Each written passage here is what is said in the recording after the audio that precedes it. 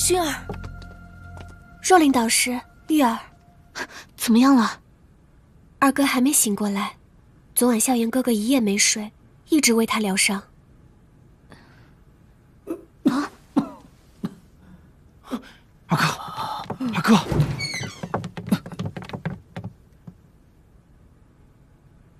小燕子，我还以为等不到你了。二哥，究竟发生了什么事？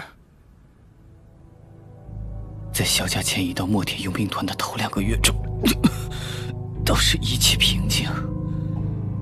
云岚宗的搜寻也并未扩展到边境出来。那天晚上，正是墨铁佣兵团的欢庆日。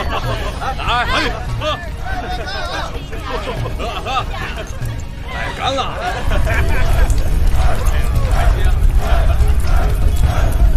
继续！大家就安心待在墨铁佣兵团。来，干杯！今晚无醉不归，无醉不归！哎，是，跳舞！是。继续，抖一抖。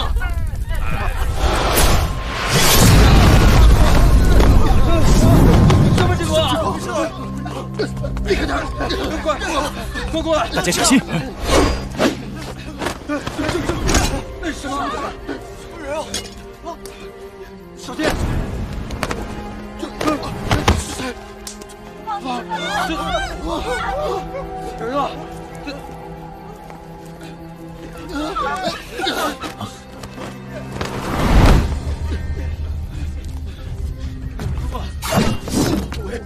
你们可让我好找啊！动手！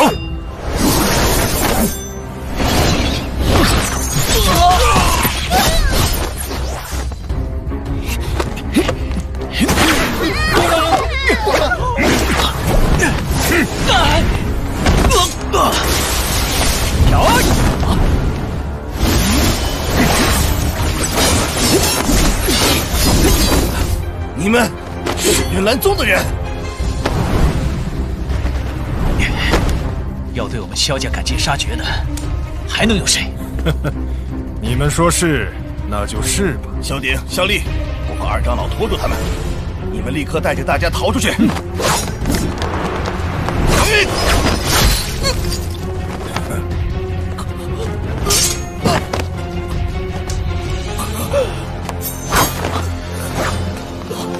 快走！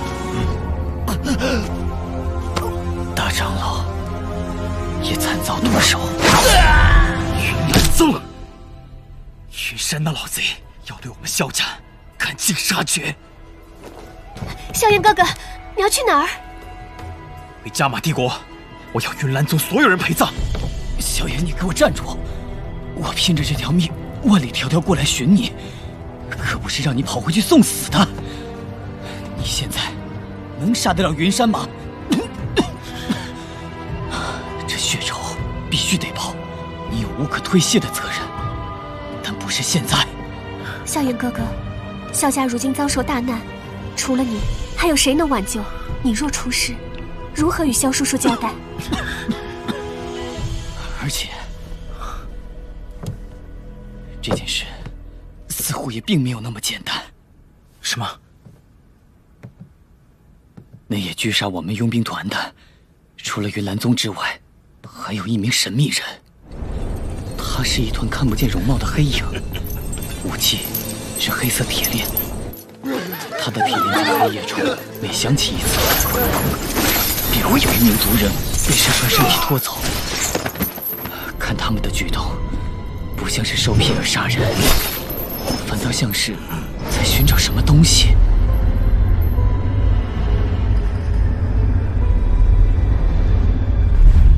黑影，黑色铁链。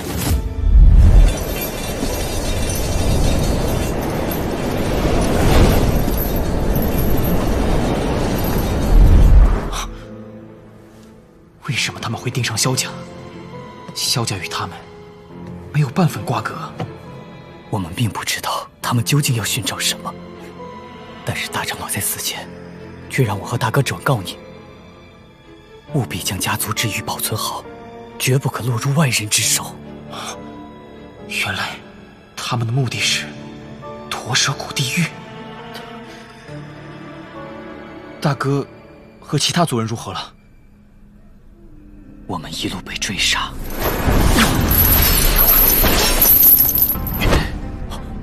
今天萧家是凶多吉少了，我来拖住他，快去通知三弟。大哥，记住，我们可以死，但三弟不能死。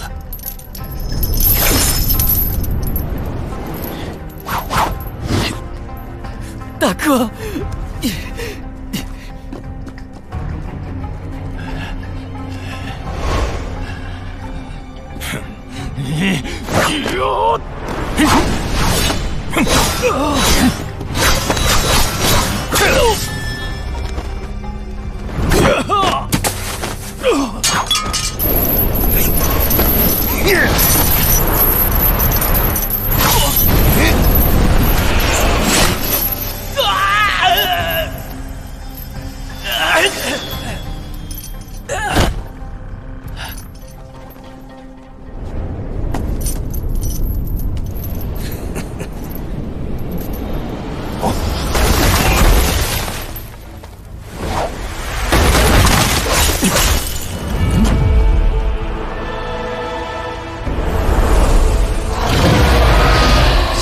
他们还要问我海波东答不答应？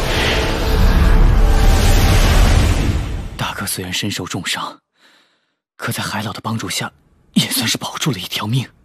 随后，大哥和残存下来的萧家族人，便是在米特尔家族的偷偷庇护下，转移到了云岚宗的绞杀范围之外。海老的这份恩情，我们萧家定要铭记在心。如今，墨体佣兵团几乎是全军覆没了，萧家也元气大伤，实力不复以往，只能苟延残喘。二哥，这血仇我会报，自然是要报。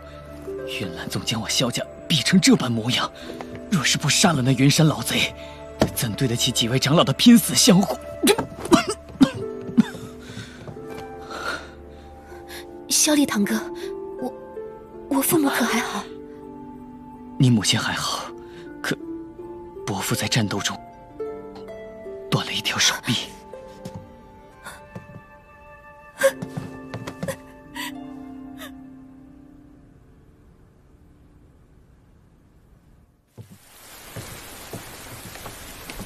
薰儿，我想知道那所谓魂殿的一些信息。以你的家族背景，想必应该听说过。魂殿？你怎么知道他们的？二哥刚刚所说那些黑影的攻击方式，与我曾经偶然遇见的魂殿中人几乎一模一样。我想，他们之间应该脱不了干系。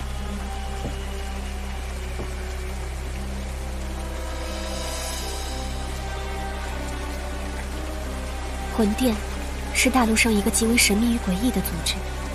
正如萧炎哥哥所见，他们在斗气大陆到处擒拿灵魂体。至于他们这么做的目的，我也不清楚。如今，魂殿对萧家下手，怕是与萧炎哥哥手中的驼蛇谷地狱有关。我想他们应该是知晓了隐藏于这古域之中的什么秘密。不过令我意外的是，云岚宗竟然和魂殿有所瓜葛。又是该死的云岚宗！萧炎哥哥，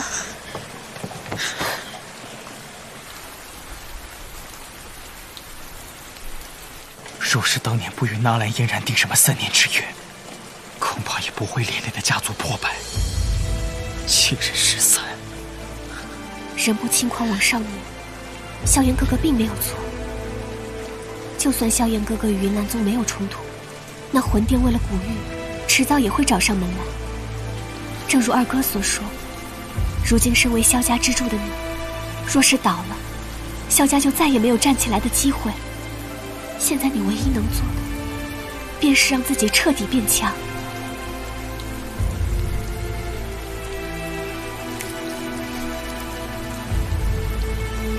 我明白，谢谢你，薰儿。云岚宗，萧家的血债，日后我要你们100倍偿还。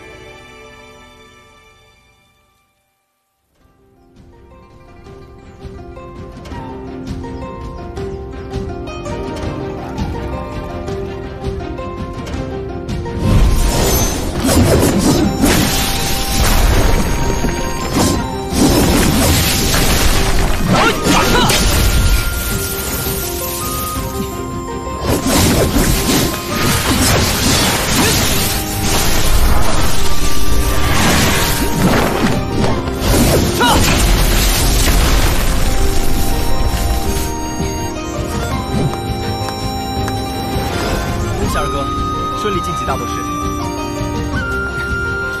小炎子，多亏你这段时间精心为我疗伤，我不但完全伤愈，还顺利晋级。二哥见外了。小炎子，我想去黑角域。二哥为何有此意向？黑角域不愧是大陆最混乱的地方。来找你的路上，差点就把小命留在那里了。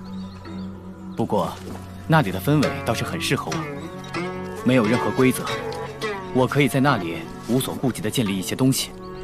就因为黑角域是没有规则的地方，所以它也太过混乱。哎，放心吧，怎么说，我如今也是大斗师了，而且那种地方又不全都使用我，再加上有薰儿送的这2套雷电属性的斗气功法与斗技。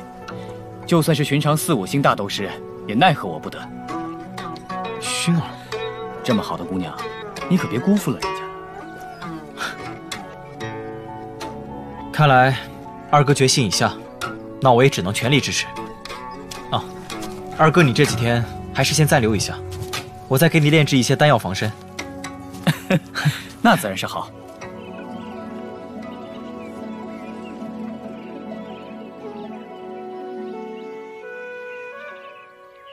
二哥，这个你拿着，在黑角域应该用得上。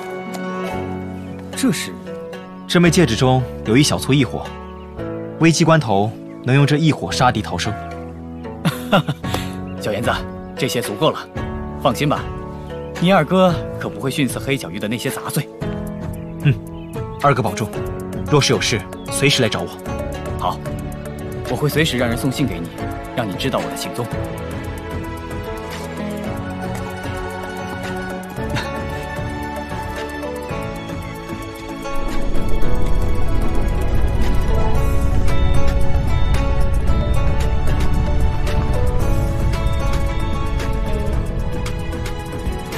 小炎子，这一切我都不会让你独自承受的。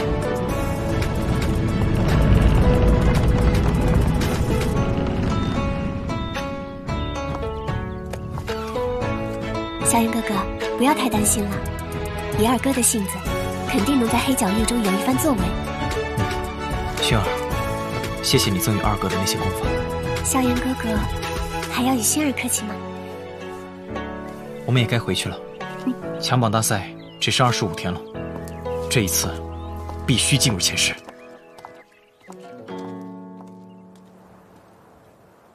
我来向你挑战！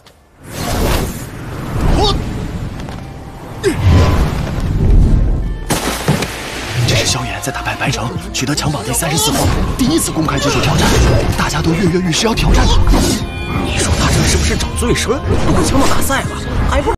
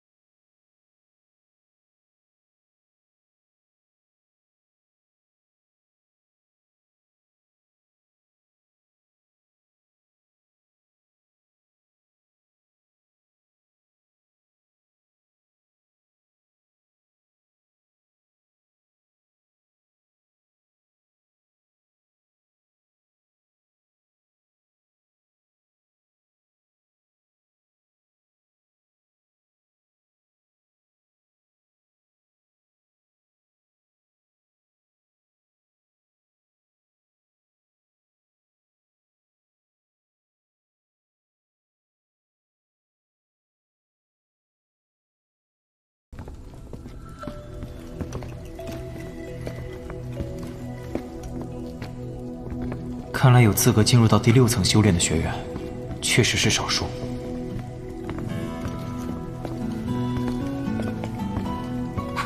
你们看后面。哼，2星斗灵，什么时候这种实力也能进入第6层了？就是，难道命运开始降低条件了？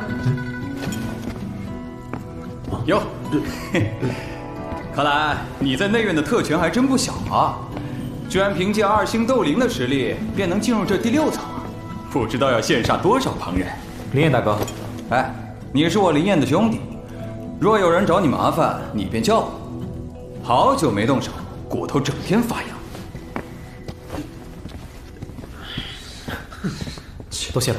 哎，哈哈哈哈！骨头痒，那便去找柳晴大哥玩玩呗，正好他也在这里修炼。他叫姚胜，是猎山帮的一员，对那柳飞有着几分念想。别看他这副德行，如今至少也是7星斗灵，强榜排名17，实力比白城还要强。我说哪来的骚味儿？原来是姚胜啊！哼，别成天拿柳晴说事，若是够种，我陪你玩玩。你也就现在嚣张，哼，等到了强榜大赛上，可有你们受的。别以为打败了不入流的土鸡瓦狗就能称霸内院，若非柳晴大哥让我们这段时间不可节外生枝，说你不服，可以随时发起挑战。哈哈哈哈！说得好，怕他个鸟啊！早就答应菲儿要好好教训你这混蛋，既然你如此嚣张，今日就怪不得我。哼，自当奉陪。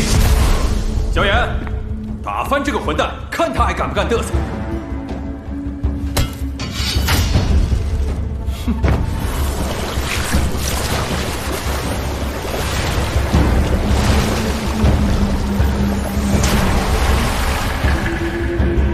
小心点，这是那家伙的独门水系斗技——幽精水壁。就算你知道了我的招式，又能如何？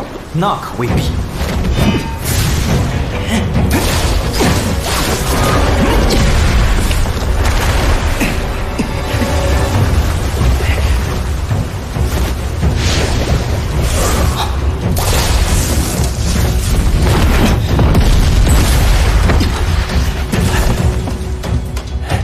这家伙的水属性斗气竟然有着一些腐蚀效果，若非有异火暗中化解，恐怕要吃不小的亏。嘿，萧炎，干得不错啊！这只是热身，有什么好得意的？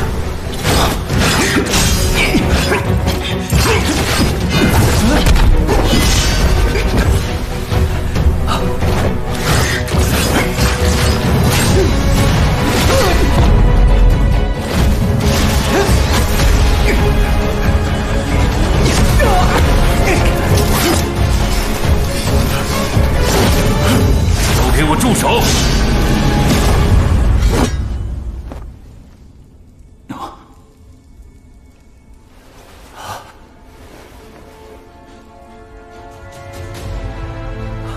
柳晴大哥，我说过，现在以修炼为重，有任何恩怨大赛中解决。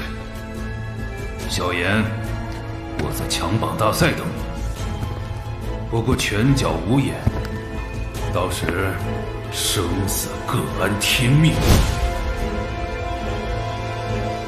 萧炎是我罩的人，谁敢动他？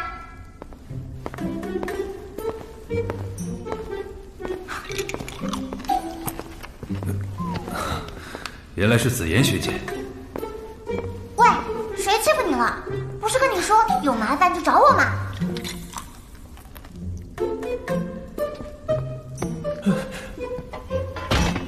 一些小冲突而已，我自己能解决。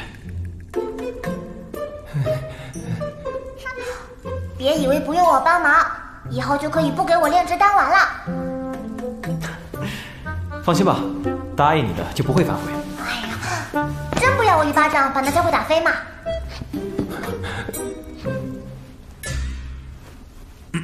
好了，今天的事情到此结束，有任何恩怨，大赛上解决，那里是最公平的地方。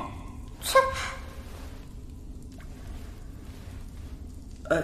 走吧走吧，没想到紫妍学姐怎么回事？不要自讨没趣，走吧走吧。散了散了。我也走了，回头见啊。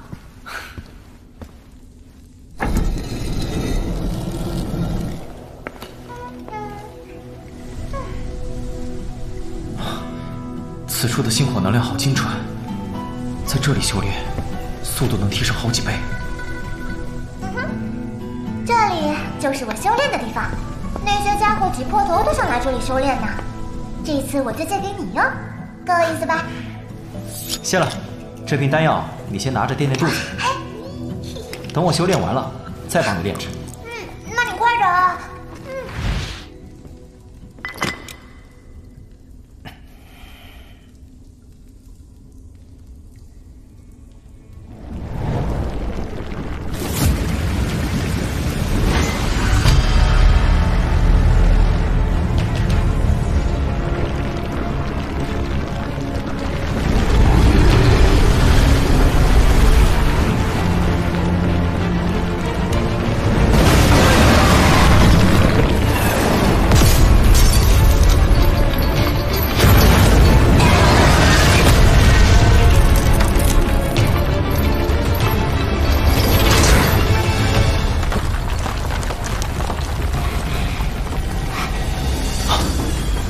塔内能量怎么变得如此狂暴？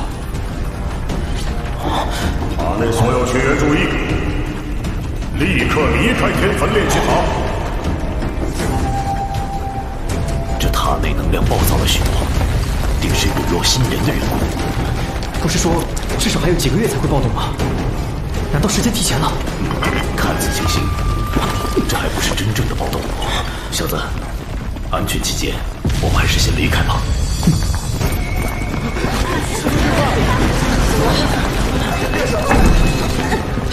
这边！哎，怎么回事？炼气塔在晃，以前从来没有这样过，还是赶紧出去吧。各位，事不宜迟，我们立刻开始修补封印。小空间结界，轰！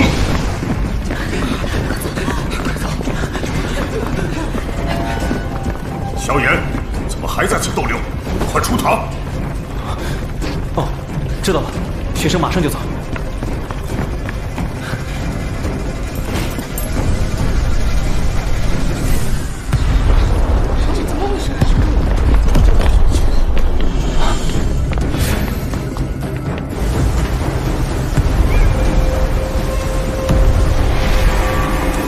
炼气塔将关闭一段时间，重新开放前，任何学员不得入内。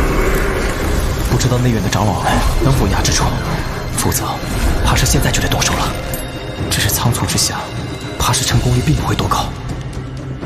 放心吧，这次暴动并不算很强劲，况且这些长老也并非省油的灯，这陨落新年想要突破封印，还有些困难。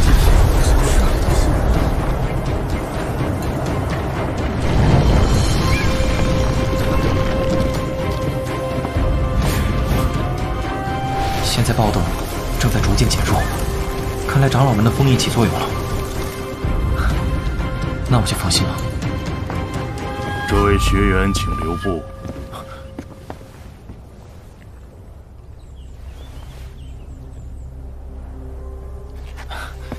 这位长老是有事找学生吗？刚才炼气塔内的动静，你应该也感应到了。我要是回答感应到了，不会被杀人灭口吧？你应该便是萧炎啊！据说异火之间会相互牵引，你能够感应到炼气塔中的异状，应该也是你体内异火的缘故吧？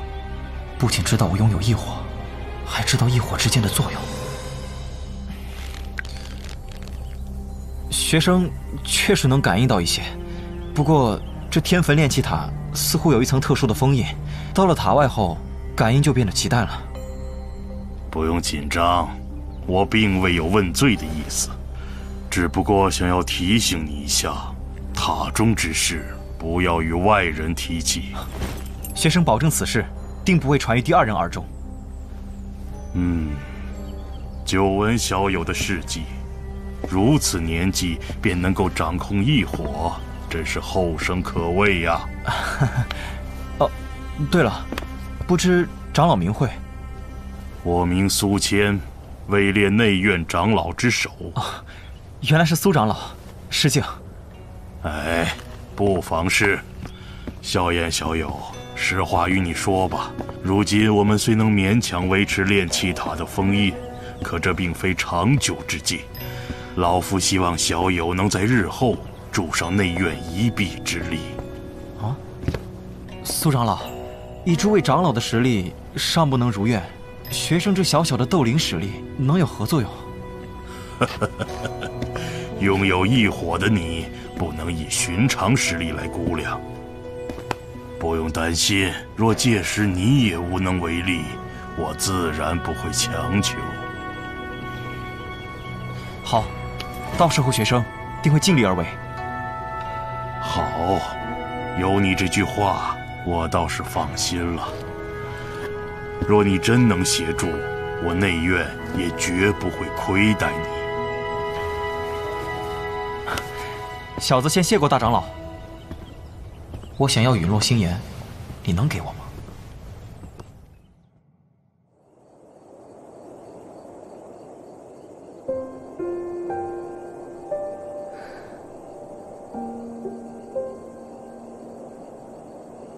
小姐，族长大人也是隐约猜到了您和萧炎少爷的一点端倪。1个月之后，族中就会有人亲自过来接您回去。萧炎哥哥，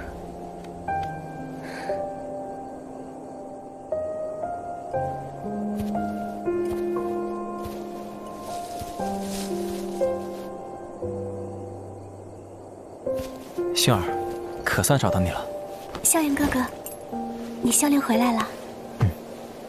怎么一个人在这儿？这段时间我忙着修炼，没怎么陪你。萧炎哥哥，我们好久没像这样眺望星空了。是啊，这些年我一直在路上，只能前进，不能，也不敢停下。就像茫茫黑夜中的他们，即使耗尽最后一丝萤火，也要追寻到属于自己的生命之光。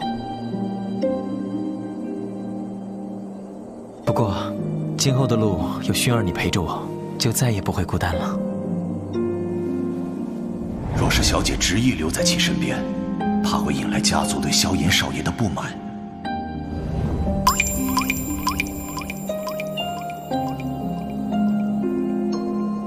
薰儿也想一直陪着萧炎哥哥。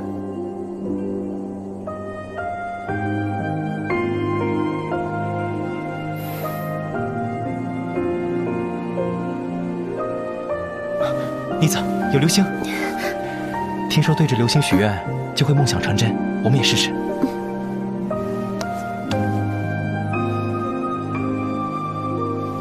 萧炎哥哥，薰儿会用自己的方式守护你。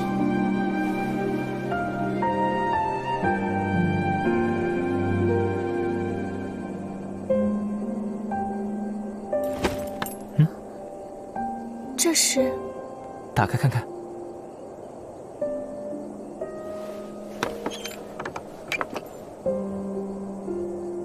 好漂亮。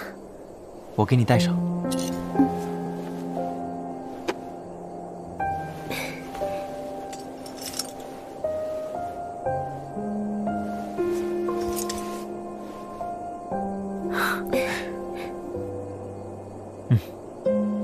跟我想象的一样好看。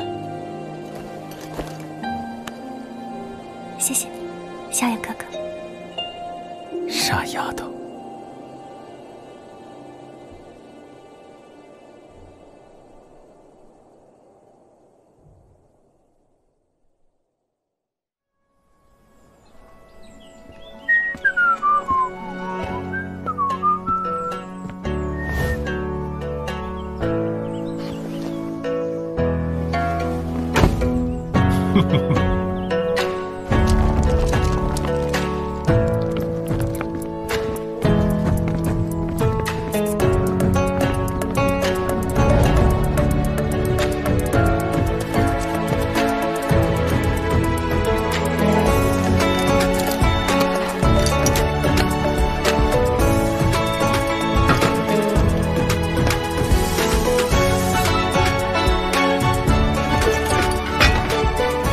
10的名额，我萧炎要定了。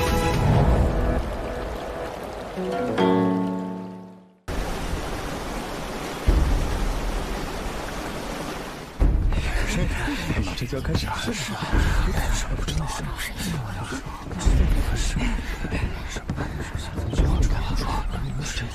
萧炎哥哥，这场大赛可比内院选拔赛水平高多喽。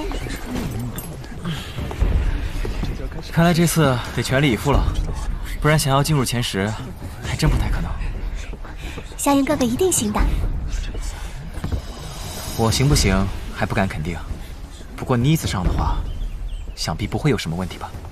是啊，修二有实力却不上，真是浪费机会。期待呀！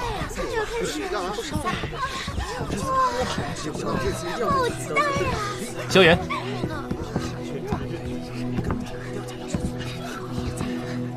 希望我们别在大赛一开始便撞上了，那样的话可实在有些尴尬。林学长可是强榜第2，如是开始就遇见，那也只能说是我倒霉了。那可不见得，对于你那速度，我可是心悸得很呢。以林修崖的实力，竟会忌惮萧炎的速度？是萧炎什么实力啊？难道也极为恐怖不成？前几日，我们又去了深山，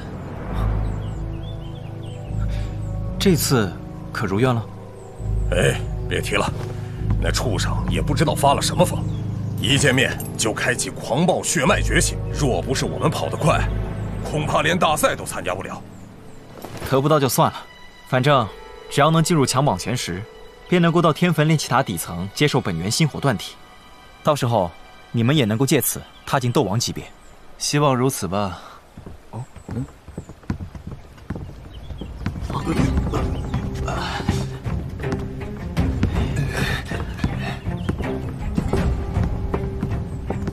听说你在塔中又与柳琴那帮人有了冲突，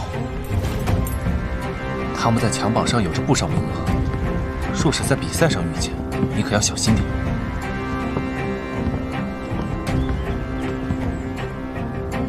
这天我等了很久，希望这次你运气能好点。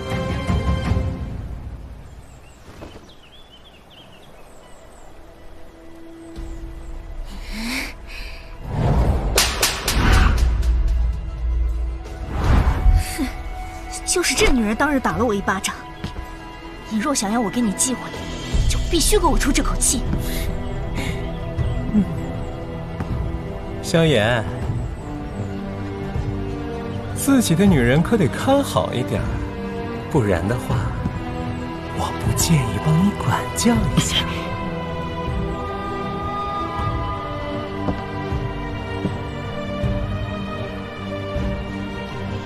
这里不允许动手，不过赛场上，我会帮你讨回来。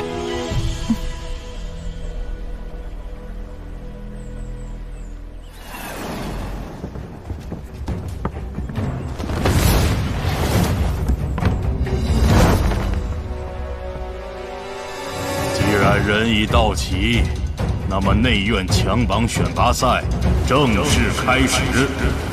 下面桶中有25个蓝底签，25个红底签，票数都是1到25，颜色不同、数字一致的2个人进行对决。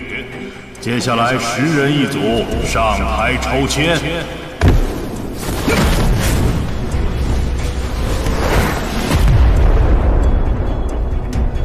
快看，是霸枪柳晴，这股霸气与强蛮的凌厉气势，恐怕整个内院也只有他能具备了。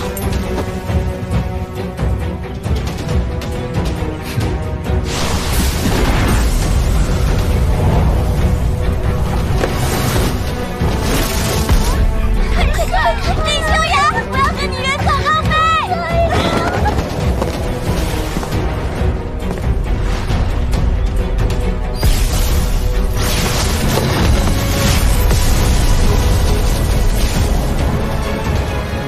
！3个人是谁？怎么上去的？不知道啊，根本没看清他的身影。这速度也太恐怖了吧！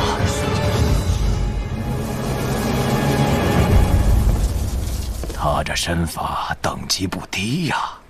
这个小家伙怎么会风雷阁的不传之技？哎，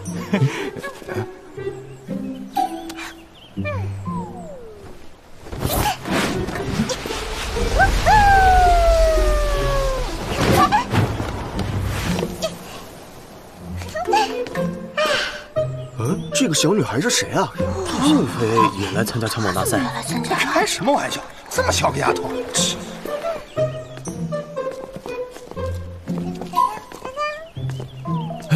看不到我，看不到我。丹药要吃完了呢。知道了。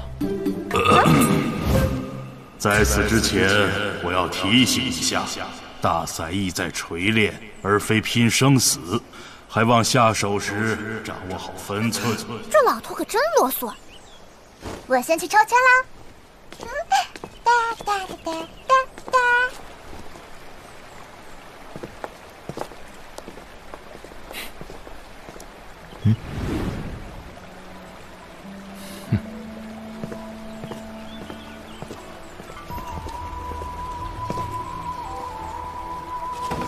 红底15，祝愿你抽到和柳琴相同的竹签。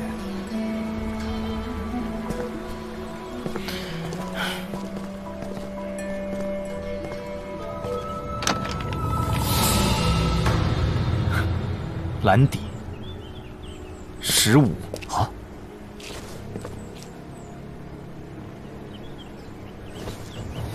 该死的混蛋！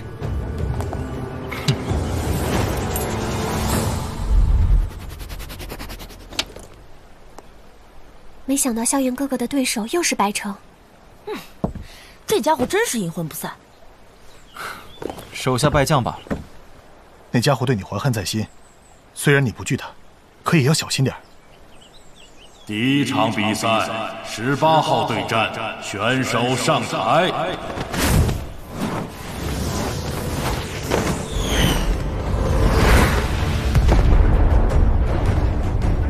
终于等到这一天了，不知道我的对手将会是哪位强者。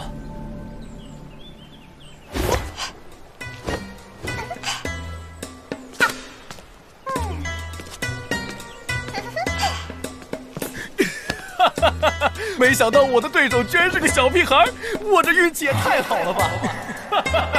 看来这次我又能晋级了。小妹妹，放心吧，哥哥我会手下留情的哦。喂，老头，会开始了吗？开始吧，记得手下留情，莫要伤人性命。大长老放心，我自有分寸。小妹妹，虽然我会手下留情，但你也一定不会好受。毕竟我可是强榜排名第33的强者，废墟。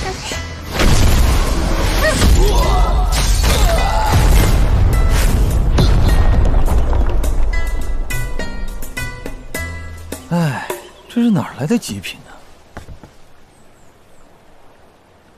好蛮横的力量。能有这样的力量，恐怕真如老师所言，此言是一种罕见的上古异兽。一拳头哦，剩下得看他自己的扛打能力吧。这场比赛，子言胜。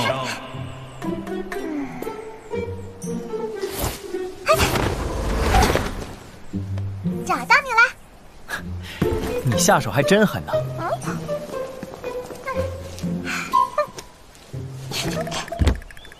有一次，我看见他打胜一场比赛后，居然当众嚣张地说，下一个要打败的就是你呢。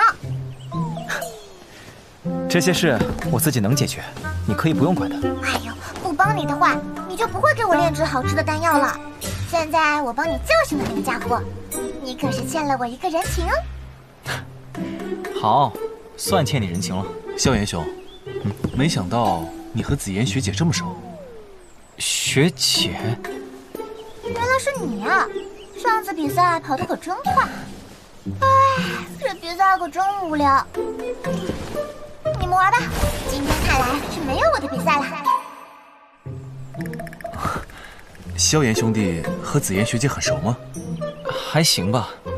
啊，那就拜托萧炎兄弟和他说说，如果在赛场上遇见，拜倒是无所谓，不过能不能别让我输得太难看？等见面了，我会帮你说说。大恩不言谢。第2场15号，终于轮到我了。萧炎，这次就算拼了命，也要让你失去争夺权势的机会。萧炎和白城，这2个家伙又碰一起了。真是冤家路窄，这可有好戏看。第2场比赛开始。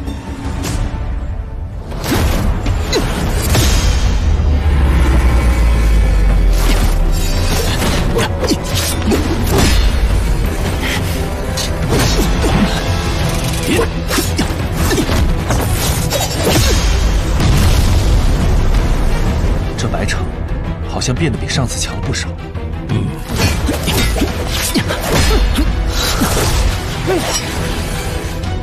难怪有几分信心，原来是突破了一级。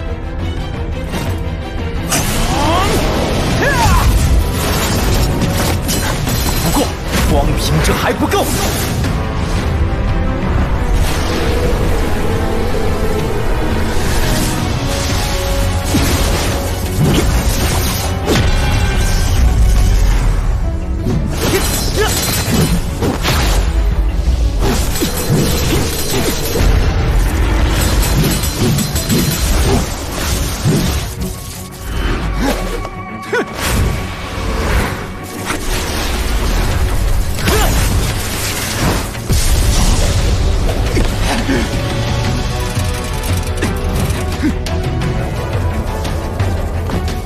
这持法威力很是不凡呐。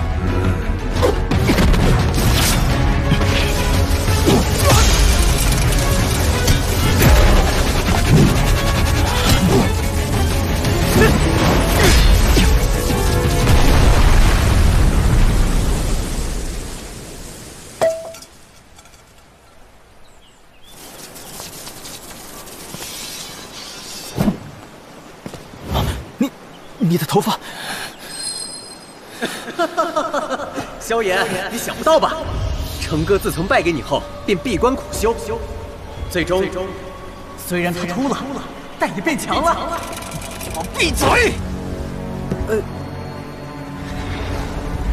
萧炎，今日必定将你废掉，付一切代价。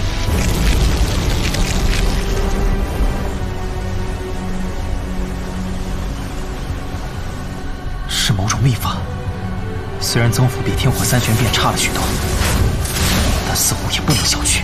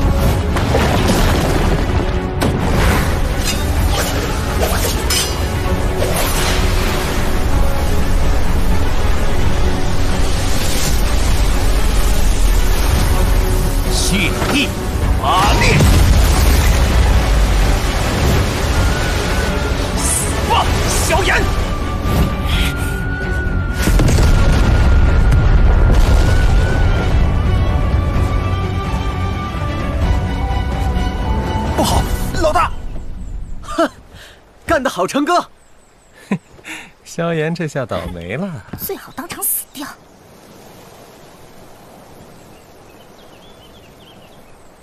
啊！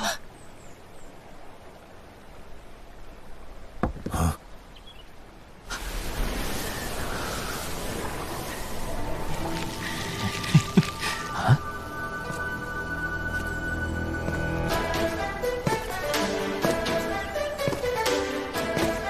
啊！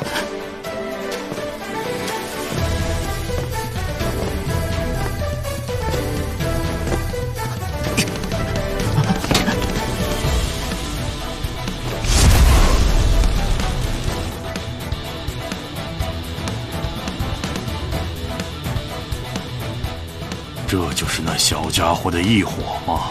才这般年龄就把异火掌控得如此纯熟，简直是不可思议。萧炎这家伙果然底牌不少。没想到青莲地心火压缩成的铠甲，防御力如此强悍。不过对斗气的消耗也着实猛烈。哼，萧炎，我承认我不是你的对手，不过只要逼出你的底牌，消耗你的斗气，就已经达到我的目的了。想进入前10，做梦吧！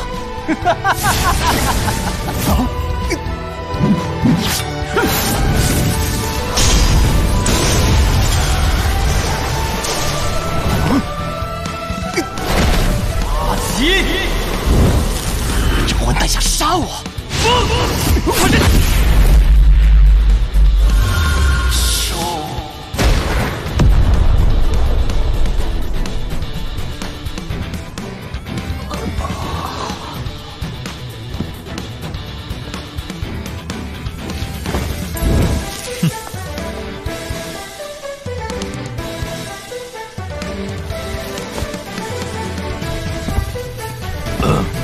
本场比赛，萧炎胜。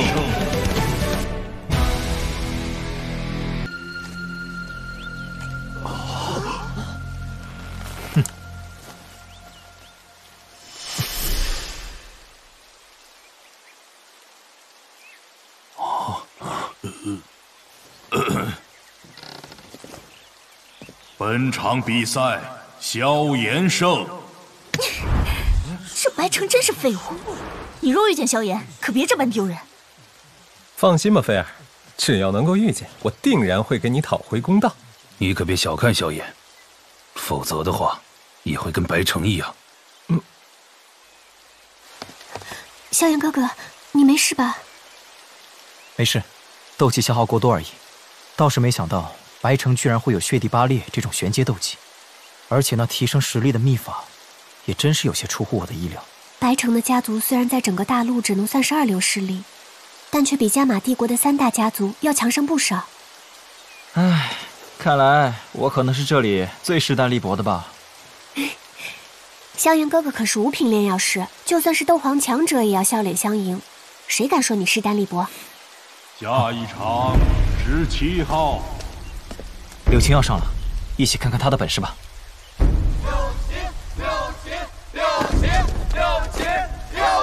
参赛者已到齐，比赛开始。柳琴学长，蓝颜领教。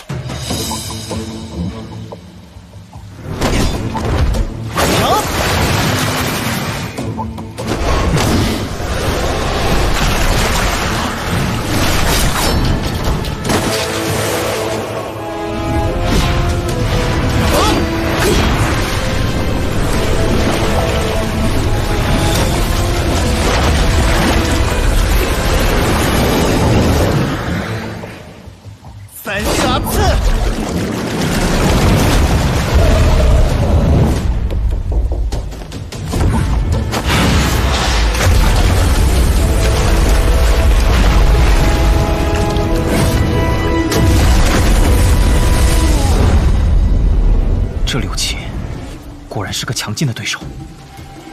柳琴的2大绝技，第一是猎山枪，第2便是这大猎劈关掌。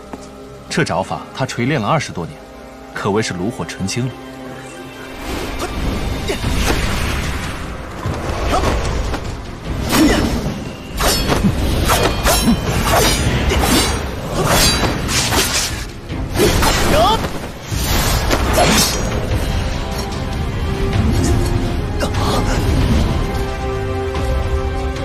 比试结束。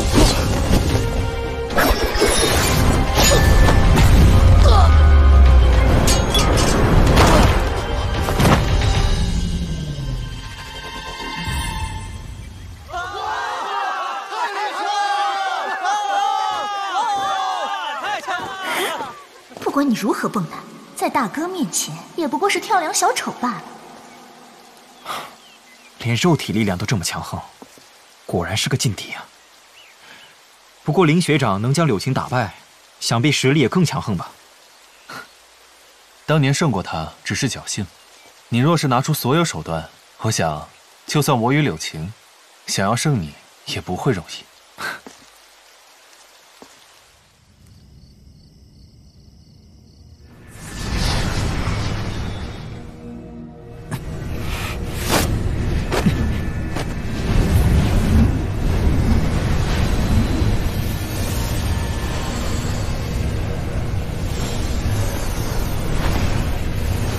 白城想消耗我斗气的打算，可是要落空了。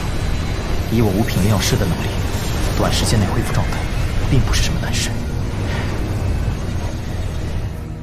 不过，明日比赛，怕是比今日的更为凶险。毕竟今天能晋级前25的，基本都比白城强。尤其柳青的大脸劈关照，恐怕我的霸气崩都有些比不上。管他呢，不管遇见谁，都必须全力以赴。前10的名额，我必须占一个。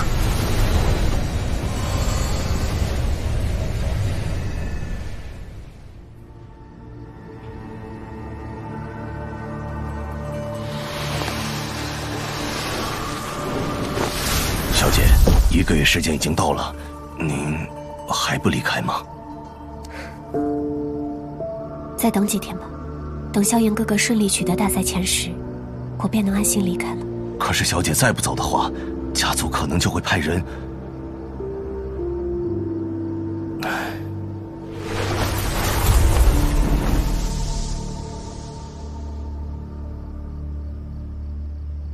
昨天一共有25人晋级，因此今天的比试将会有1人轮空，无条件进入下一轮。不过为了公平起见，这个名额将会给到子言。各位参赛者对此可有异议？傻子才有异议呢！巴不得那个白花的口感。就是，谁叫我做第2个对手？既然大家没有异议，那么强榜大赛第2轮比试正式开始。第1场，3号参赛者上场。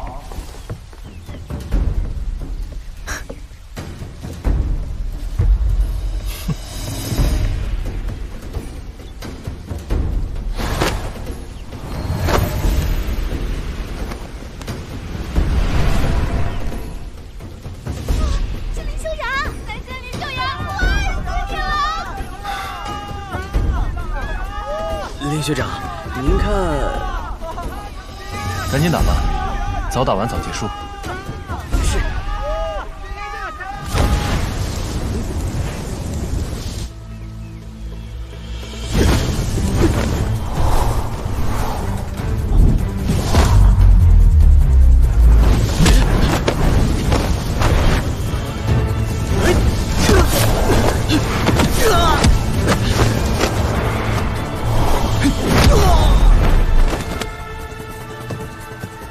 好诡异的攻击方式。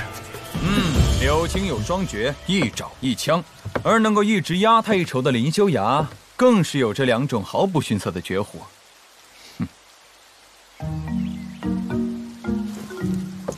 这等诡异的攻击，应该也是一门很强的近身斗技。看其斗气的运用方式，喂，你不想知道是什么绝技吗？爱说不说。无趣的家伙。林修崖的绝活便是一禅一刚，禅名为禅蛇手，能将对手的攻击压制到一个极小范围，逼得对手无从施展。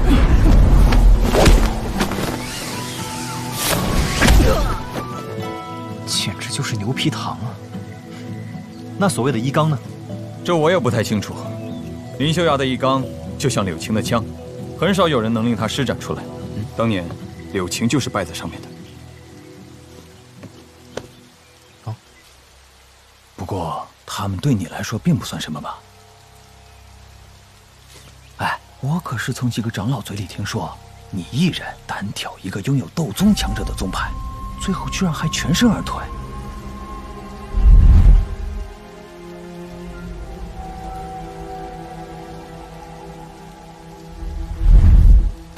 哎，我这次进入前10的话，会在内院当1年左右的长老。1年后你若要回加玛帝国，叫上我呗。啊？嗨，你别误会，我的梦想可是要游历整个大陆。到时一定叫你。哦。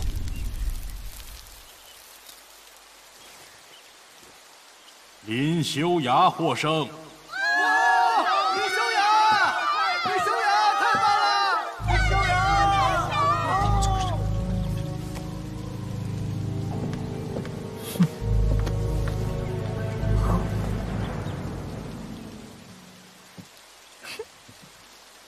下一场比赛，7号。该我了。萧炎哥哥加油！不知道萧炎这次的对手会是谁？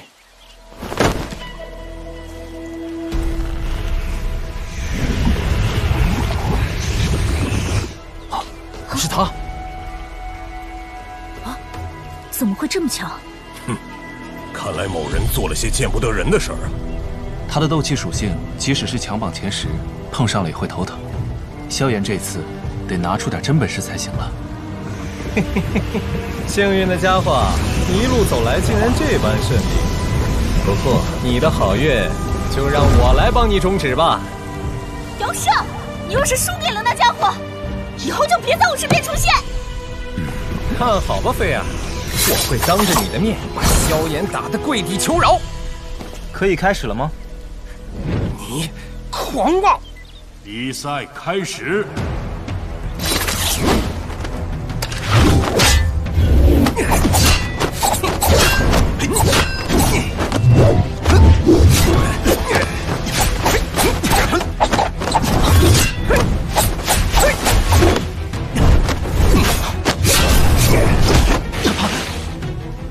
姚胜极其擅长近身攻击，萧炎的尺子虽然威力强横，但却受空间限制，并且姚胜的等级远胜萧炎。看来萧炎小家伙这次想要晋级可不会太容易。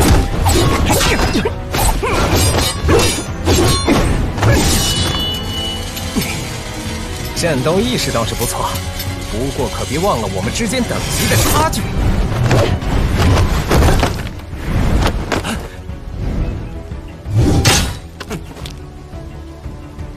天火3旋变，第1种青莲变。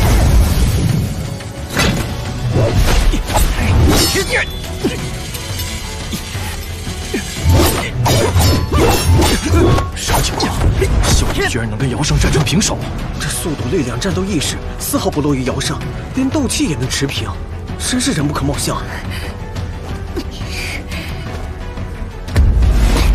姚胜，你给我拿出点真本事来，可不能输给张飞！哼，得一个什么奖？等那废物败在姚胜手中，看我如何羞辱他！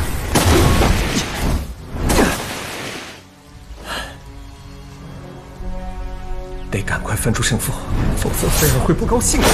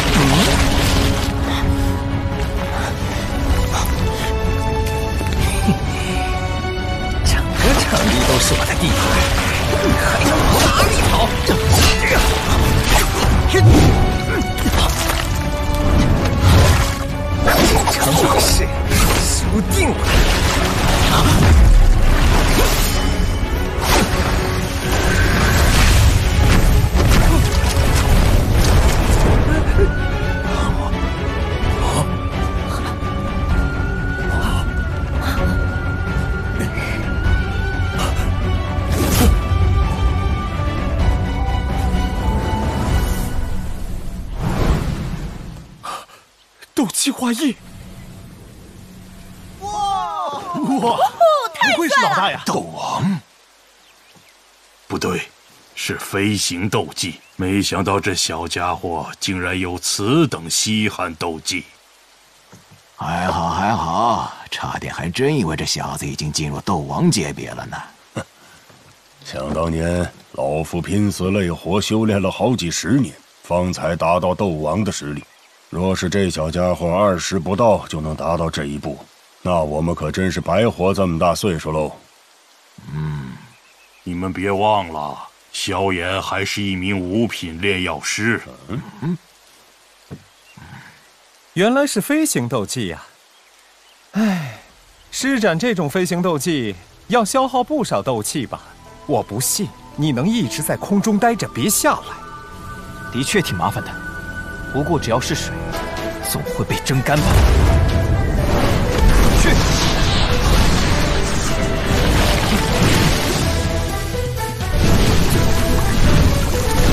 什么？失去黑水剑，调胜的速度就要被萧炎压制住了。要上要麻烦了。接下来，看你还有何手段！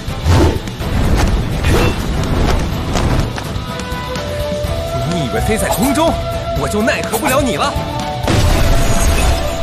烟棍子！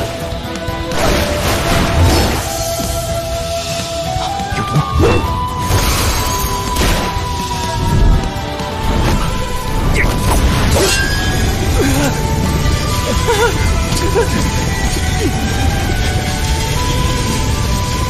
狮虎碎金篇。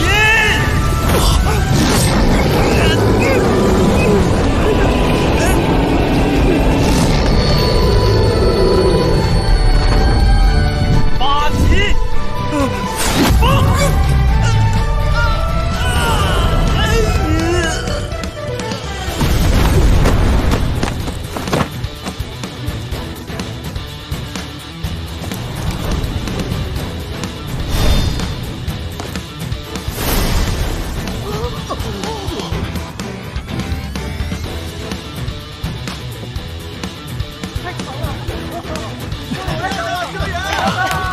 好样的，萧炎！好样的！不愧是你跟柳晴都看中的人，厉害！本局比试，萧炎胜出。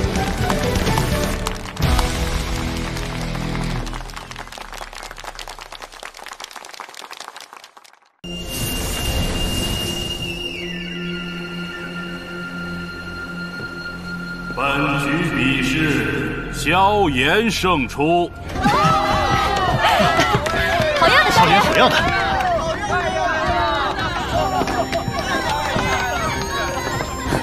不可能，这怎么可能？姚胜怎么可能输给一个新人？给我闭嘴！看个比赛，大喊大叫像什么样子？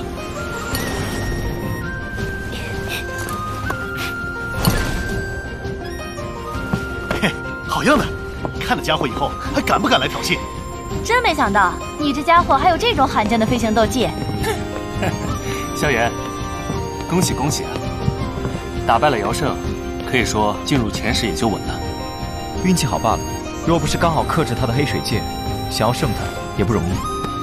这一战，你可是挫了柳琴那一派的锐气啊！以后怕是再也无人敢小瞧你了。啊，对了，大会结束后跟我们去一趟深山吧，毕竟那东西对你也大有裨益。地心淬体乳，这事后面再说吧。到柳晴出场了，他这次的对手可是强榜排名第11的强者，8星斗灵级别。此人的实力在内院都算是佼佼者，可惜遇见了柳晴。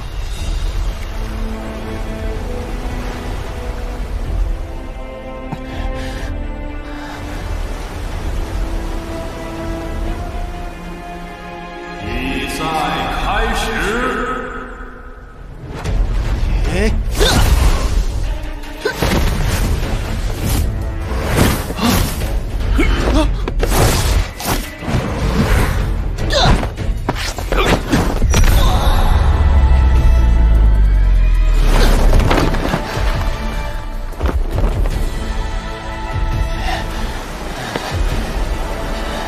认输吧。Xiuxian。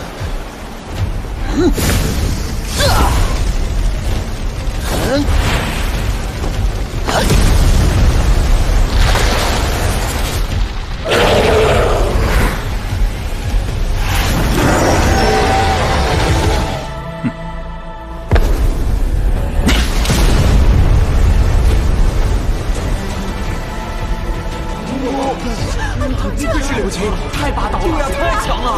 大哥，干掉他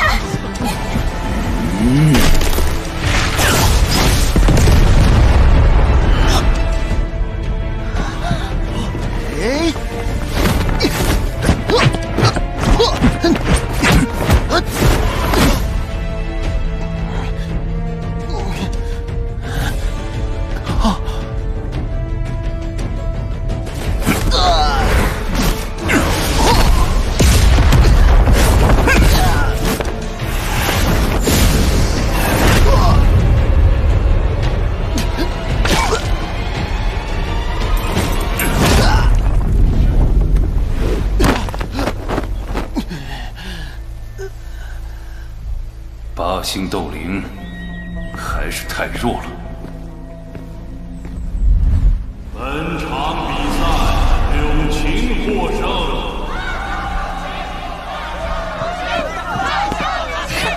不管你如何蹦跶，在我哥面前也不过是蝼蚁罢了。强榜大赛都第2轮了，柳青还没动用他的猎山枪，光凭着肉体力量便能轻松战胜8星斗灵，这等实力果然恐怖。萧炎，我也要去准备上场了。之前的提议别忘了。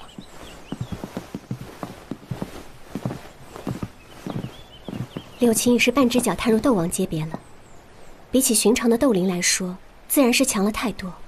这灵修崖怕也是这般实力，这内院除了紫妍，怕是无人能压制他们了。那，妮子，你呢？哦，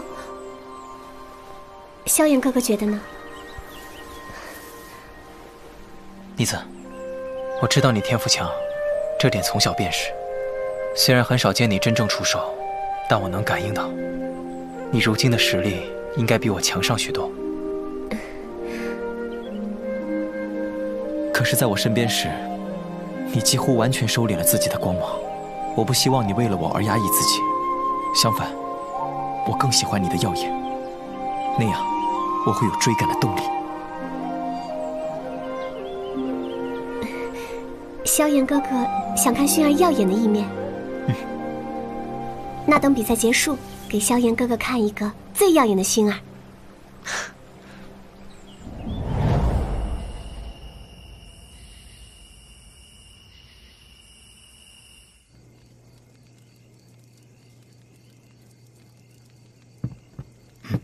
萧炎哥哥睡了吗？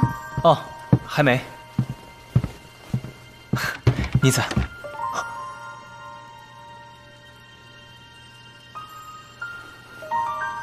萧炎哥哥，看什么呢？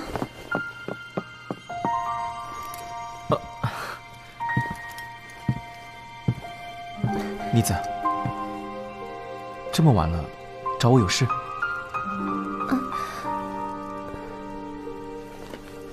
给你。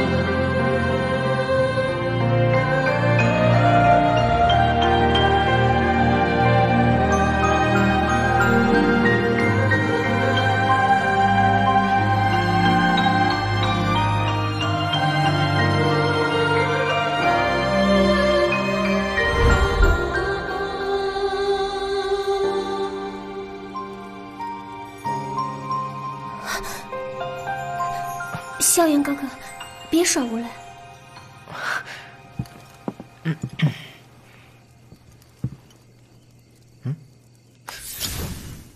这是什么？一卷斗技，不过需要斗王级别的实力才能开启。斗王级别才能开启的斗技，我还是第一次遇见。这东西也太贵重了吧！从小到大，萧炎哥哥就没收过熏儿的一件东西。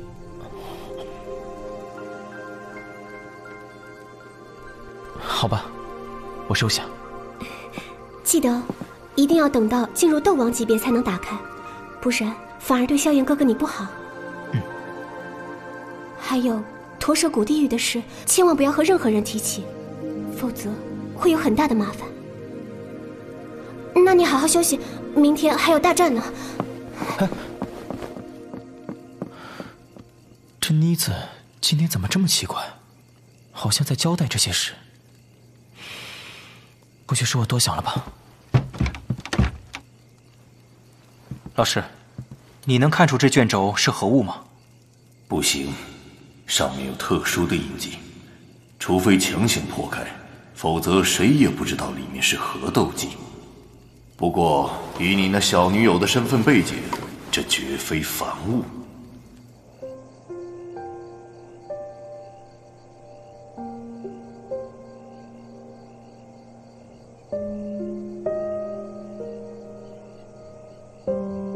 小姐，您将那东西给萧炎少爷了，可那是族长大人好不容易才……萧炎哥哥比我更适合他。这事不要让任何人知道，就算父亲也不行。是，小姐。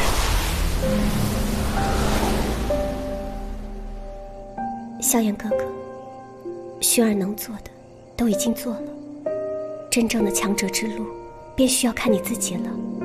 希望日后再次见面时，你能成为真正的强者，强到让薰儿仰望的地步。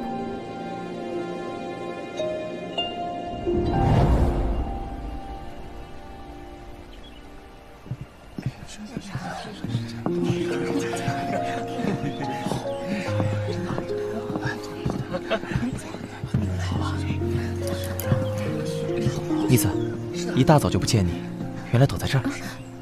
哪有，只是不想打扰你休息。今日的比赛也不知道会……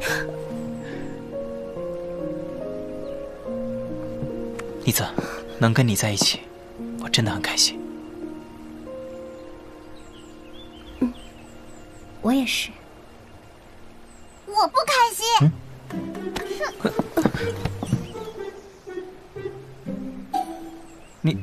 你这样子做什么去了？我就去深山里逛了逛，好不容易找到一株看得上眼的灵药，结果竟然有一头斗皇级别的魔兽在那边守护着。斗皇级别的魔兽？我可不怕那头魔兽，当场就和他打了一架，不过最后打不过，就逃了回来。那家伙也比我好不到哪去，他可是结结实实挨了我一拳，被我打得皮开肉绽呢。不愧是蛮力王，这股恐怖的怪力，就算是斗皇魔兽挨了一拳，也吃不消。小野，下次我们一起去，我来拖住那家伙，你趁机去拿灵药。我可不想去送死，那可是斗皇级别的魔兽。不够意思。萧炎兄弟，希望今日的对决可别让我们碰上了，我可不想在这种关键时刻对上你。真要是碰上了，我怕是要倒霉了。有我罩着你，谁敢让你倒霉？哦，原来是你啊！待会儿可别让我在台上碰到你，不然就算你主动跳下场，我也会追着你揍一顿的。学姐，内院里还没有谁敢和您对抗呢。算你识相。哎呦，小祖宗，你可别添乱。我知道了。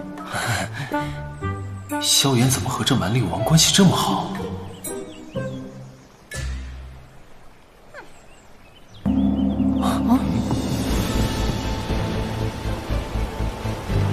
经过前2日的淘汰赛，这次的强榜大赛还剩下13位选手。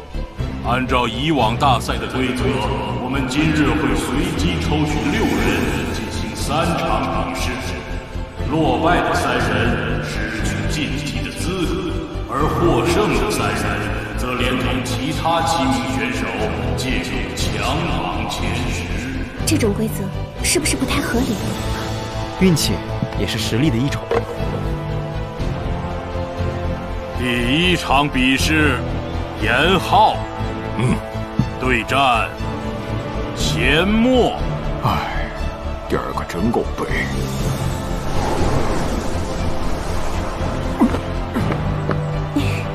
还是第一次看到这么修炼风属性斗气的，可别小瞧了这钱默，他也是上届强榜前10的高手。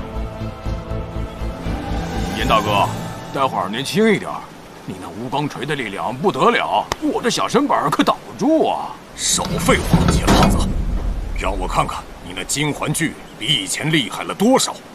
第1场比试开始。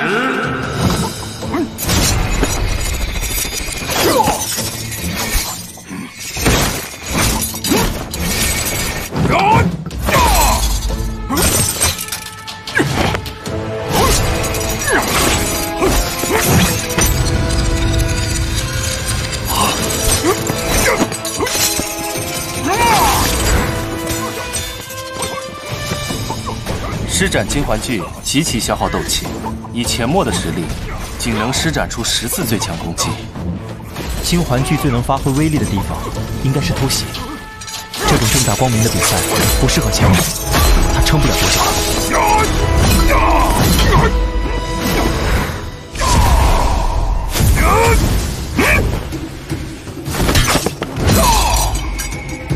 再来，我等着你剩下的几环呢！严大哥，那我就得罪了。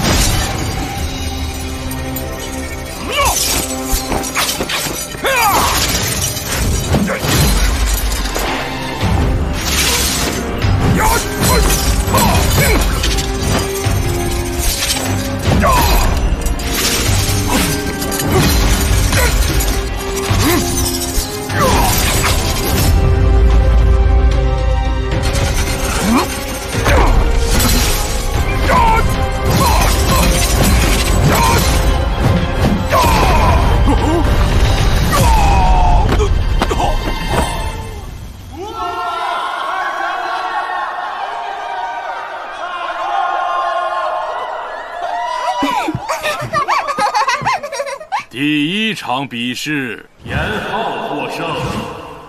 接下来第2场，紫妍。哦耶！太好了！昨天被那头魔兽搞得我满肚子火，这下要好好出出气。紫妍队，秦震。运气大好啊！这小丫头可真是恶名远扬啊！秦震人呢？怎么还不上来？快点，我要忍不了了！秦震说他闹肚子，今天请假没来。刚才说话的就是秦震吧？不是他还能有谁？8星斗灵强者能闹肚子，也亏他想得出来。既然秦震闹肚子，那这一场的获胜者便是紫妍。气死我了！接下来最后一场比试，第1位选手柳晴。这可不比紫妍好对付多少啊！这大长老手真黑呀！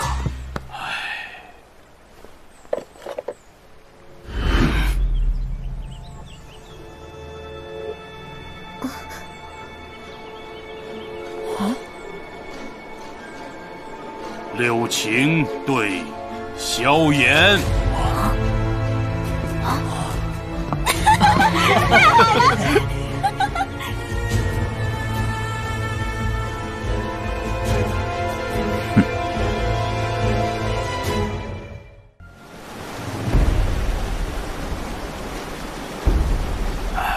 可惜了，多好的一个小家伙！大长老这手，小家伙，对不住了。萧炎，这次你死定了，这就是报。喂，要不我去就把柳琴打一顿，只要他不能出场，你就可以直接晋级啦。拜托，你们对我有点信心好不好？有请参赛者上台。哥，狠狠揍那个不知天高地厚的小子。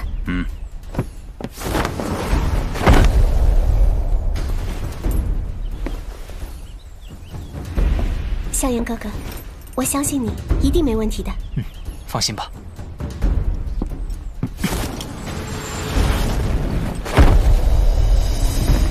希望你不要让我太失望。既然战斗不可避免，我自会放手一搏。不要说我轻视你，猎山枪只对够资格的对手使用。我希望待会儿你能具备这个资格。很快你便会知道我有没有资格。青莲变。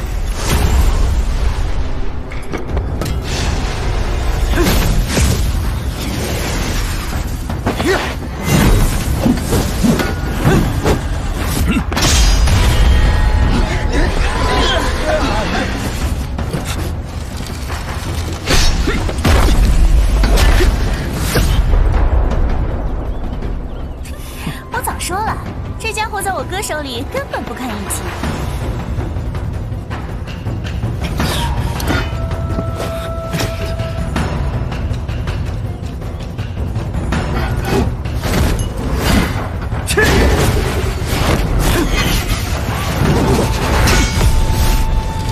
竟然比我的猎神枪还重！为什么我的斗气在削弱？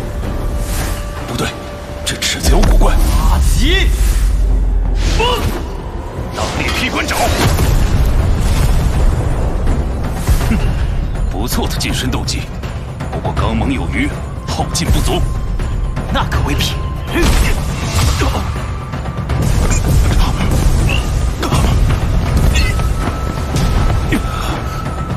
暗劲！怎么可能？居然把柳琴给逼退了！好样的，萧炎！干得漂亮！果然不能低看你啊！不过想靠这边打败我，可还差了点。试探结束，可以认真战一场了吧？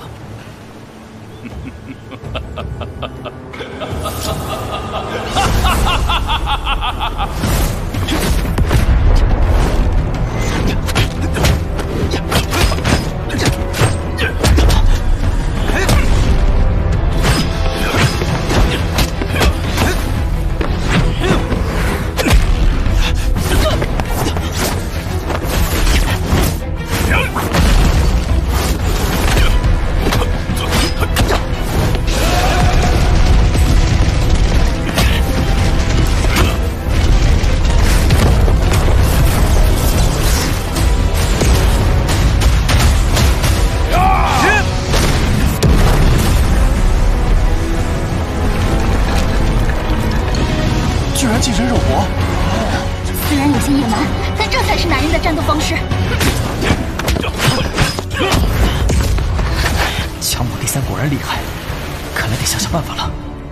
哼，终于撑不住了吗？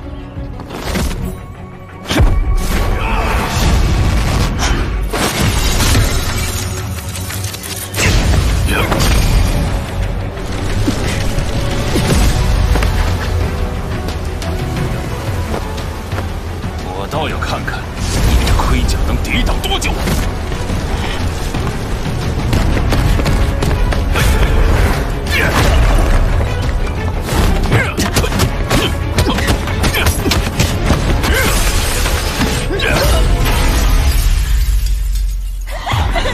那家伙快不行了！萧炎的战斗力确实非凡，不过与柳琴的战斗，恐怕还是要以失败告终了。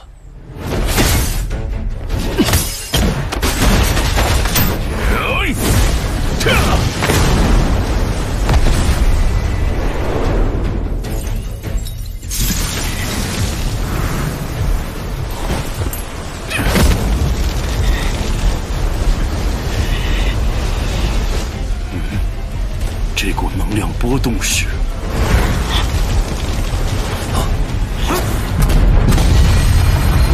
这是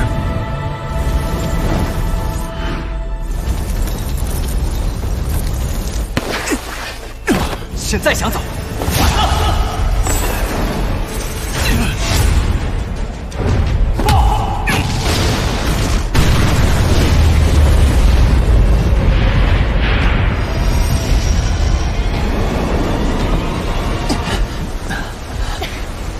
萧炎，干得漂亮！哥，老大！我早听说萧炎掌握了一门威力极大的火莲斗气，但应该没有这么大的破坏力吧？他现在已经晋升到斗灵，斗技的威力自然也水涨船高了。柳琴呢？难道一切？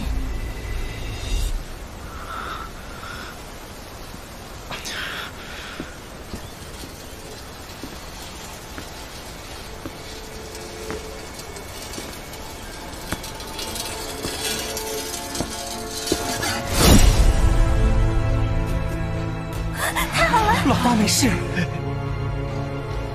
你很不错，有资格让我动用猎神枪了。这一招我本来是留着对付黎修雅的，不过如今用在你身上，也不算怎么了他。萧炎，如果你能接巧我这招，强榜前3，柳琴双手奉上。没想到柳琴连猎山枪都用上了，这么一个新人，居然能把那任老牌强者逼到如此程度，算得上是本年度最大黑马了。我刚用了绝招了，这可是玄阶高级斗技，萧炎输定了，对吧？柳琴要动真格的了，萧炎，你会怎么接他这一招？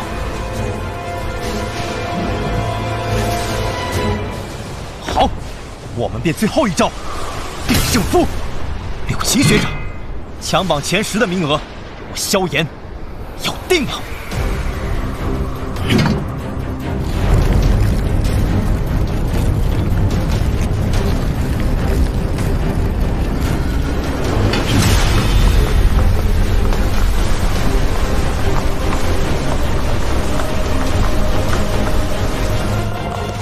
这是什么东西？看这等天地异象，至少也是个地界。这萧炎到底还有多少底牌？这2人的斗气怎么会突然比先前强了10倍不止？罢了，到时如果真无法控制，我再出手便是。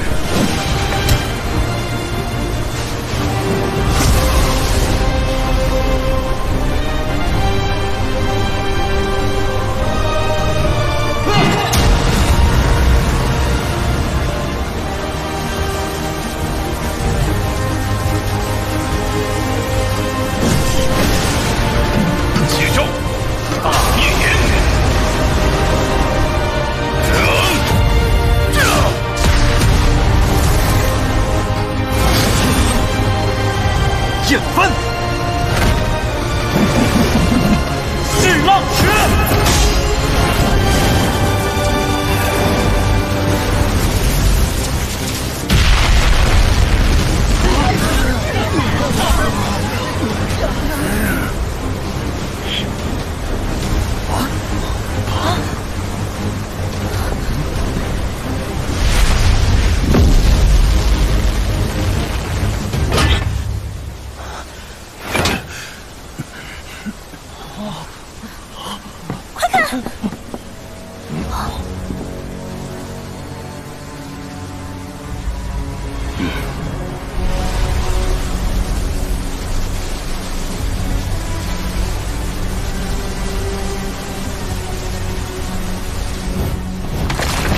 搞什么？2个斗灵战斗，为什么会有这样的异象？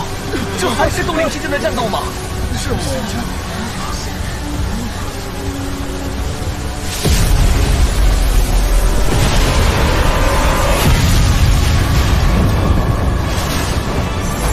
快有斗气护体！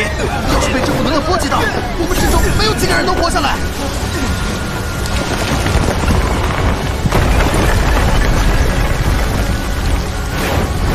空间封锁。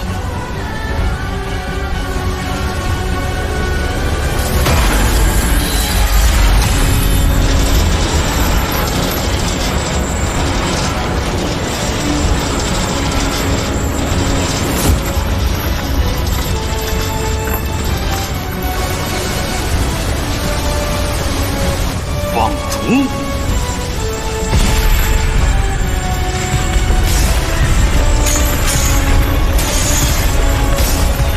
好险啊！幸好大长老在这儿，不然我们都会没命。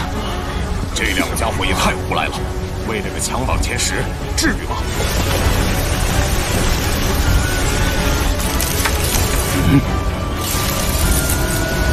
萧炎哥哥。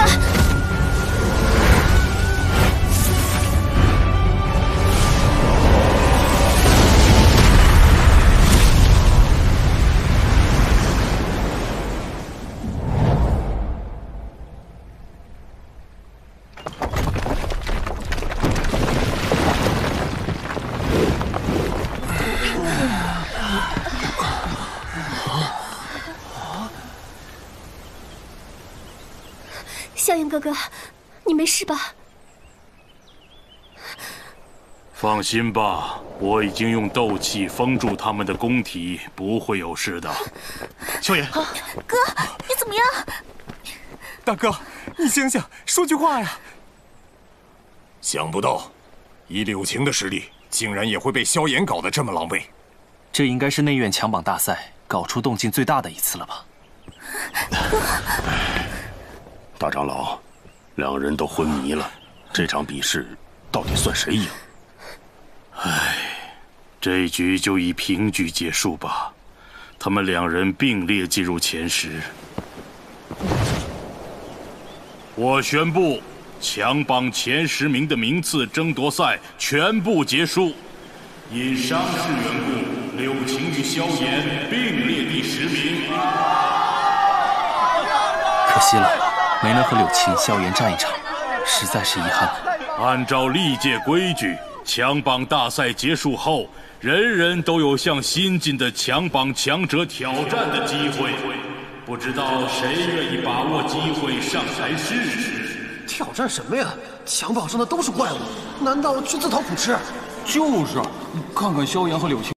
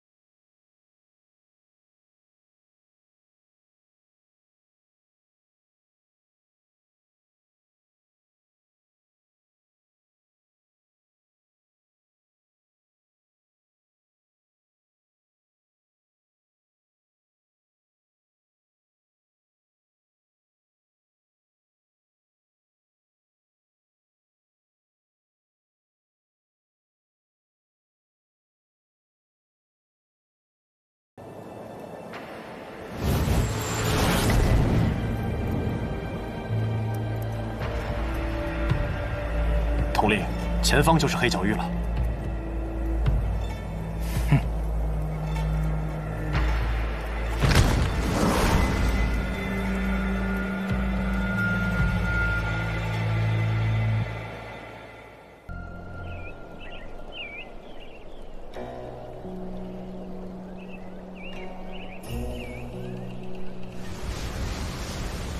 唉，这家伙都修炼3天了，怎么还没好？就算是晋级，也要不了这么长时间吧？寻常晋级自然是要不了多长时间，不过他这明显是不寻常的晋级嘛，笨蛋！唉，这家伙再不醒过来，我就又要去啃那些难吃的东西了。萧炎哥哥这次受伤极重，不过却也因祸得福。看样子，这次的晋级，他不止提升异性的实力，并且对他没有半点坏处，你们也就不用担心了。好了，你们还有其他事情要做呢，这里有我陪着就行了。好。哦，对了，林修崖又来了，说要探望萧炎。你去和他说一声吧，最近几天萧炎哥哥都没空，让他不必再来了。不过你不出一下面，似乎有点不太好吧？不管怎样，他与萧炎也是有着一点交情。嗨，这事交给我，我去搞定他。算了，还是我去吧。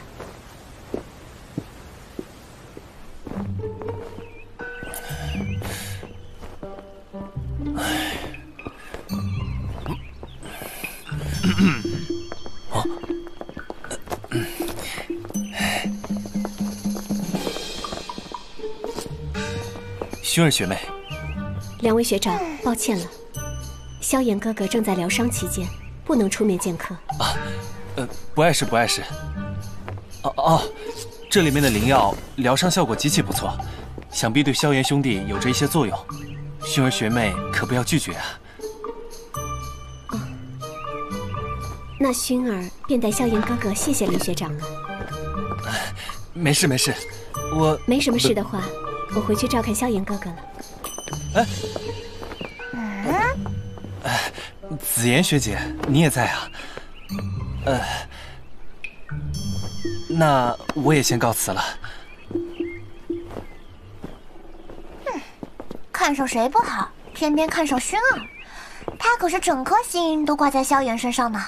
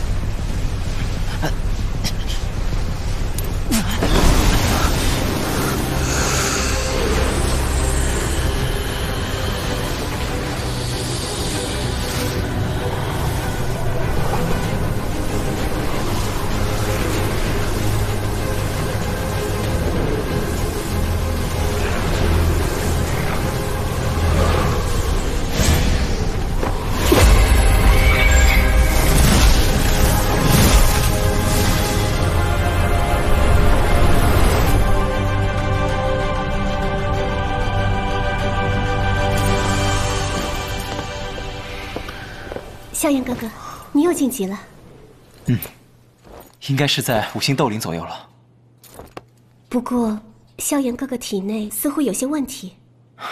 当初给纳兰杰驱毒，却把落毒搞到自己体内，没想到居然如此难缠。看样子，只有在晋级时方才能够排出一点。对了，强榜大赛最后怎么样了？放心，萧炎哥哥，你已经进入前10了，只不过是和柳琴并列的。随便吧，只要能进入天分炼气塔，管他几人并列第10。走，陪我出去透透气吧，感觉骨头都快生锈了。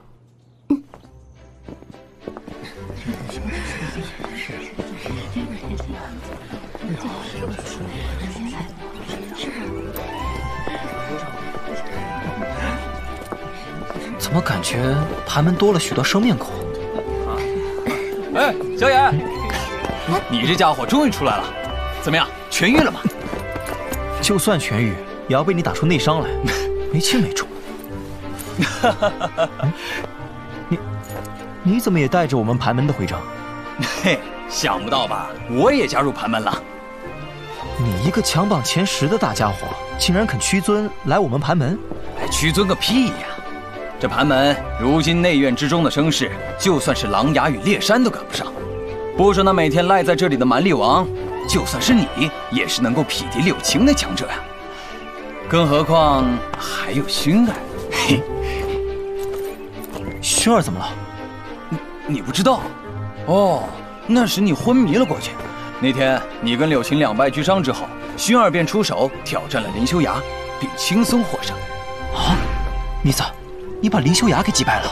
你是不知道，林修崖连自己的绝招一罡都用了出来，结果在薰儿手里连10招都没撑过去，这何止是击败，简直就是秒杀！秒杀？秒杀林修崖？妮子，老实交代，你是不是已经达到斗王级别了？萧炎哥哥觉得呢？真是可惜啊，妮子你难得出手，我竟然错过了。想要再看到，不知道要到什么时候了。说到斗王，萧炎哥哥，等你到了这个级别的时候，可一定要好好修炼薰儿给你的卷轴哦。那是自然，薰儿给的东西，我哪能不全心修炼呢？不过妮子，我怎么感觉你最近有些奇怪啊？没有啊，我没有和以前有什么不同啊。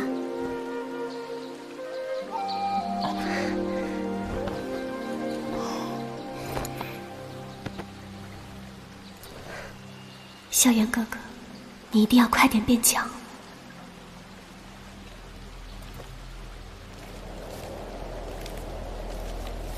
有大批的气息对着你这边飞来，这些气息极强，好像目标就是你们2人。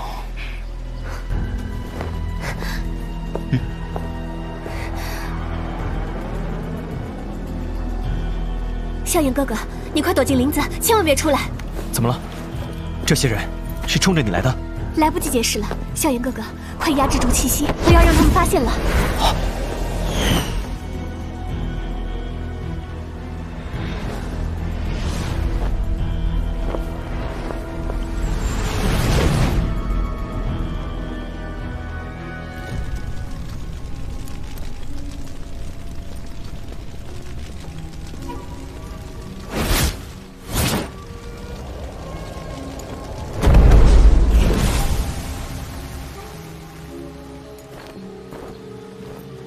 薰儿小姐，总算是找到您了。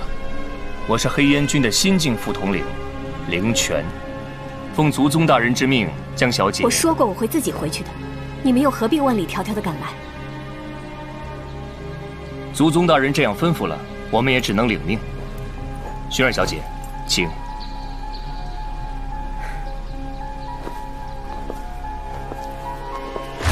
何日投定？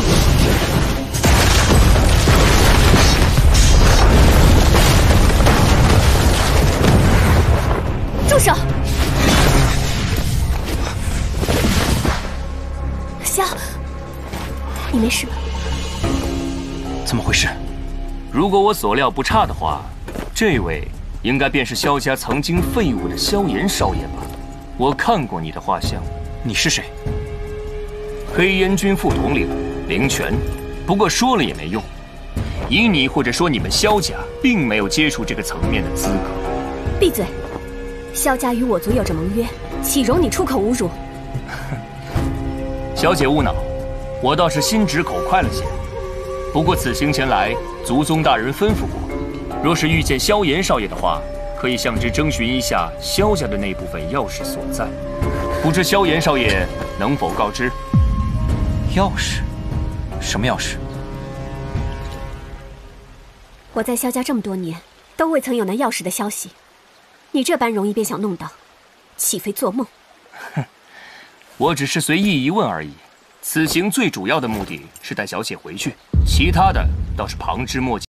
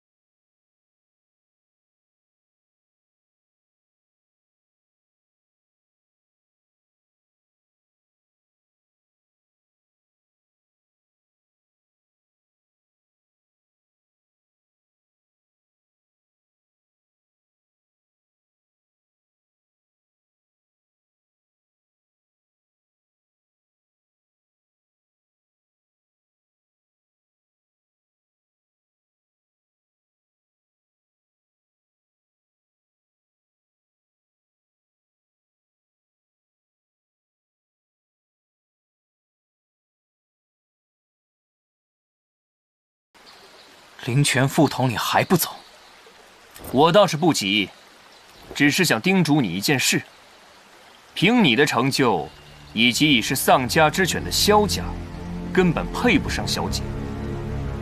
族宗大人倒是猜到了小姐也许对你有些情意，托付我转句话给你：忘了小姐，以前的那些事最好当作从未发生。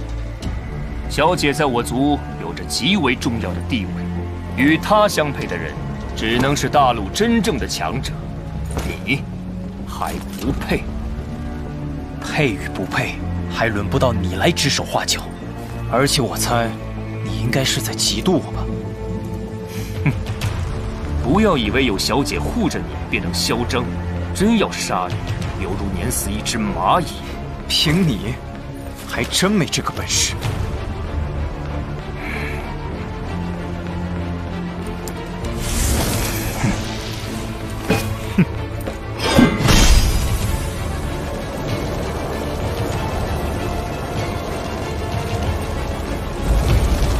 灵泉副统领，让你们进入内院寻人，已经是最大的宽容。现在还想在我内院动我的学生？大长老哪里话？我只是在与萧炎少爷谈心而已。行了，别和我来这套。现在人已经找到，请立刻离开吧。看来你也并不死心。也行，等你日后真有了本事，尽管来我族寻小姐便是。到时候，本副统领会让你见识到真正的差距。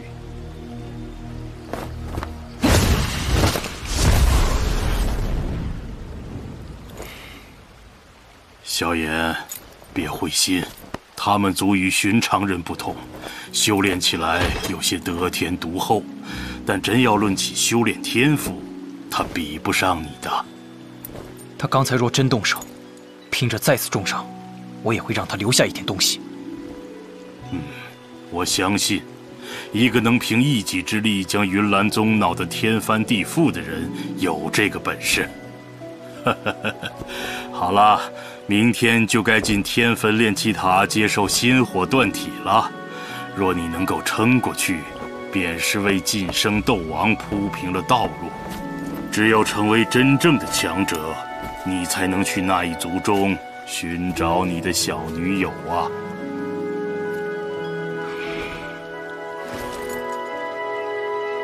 薰儿，等着我，我会去找你的。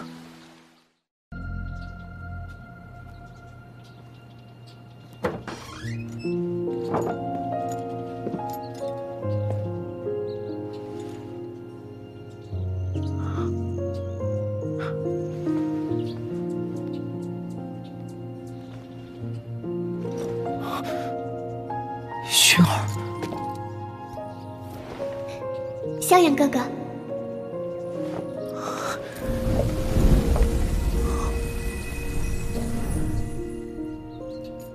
薰儿，我会去找你的。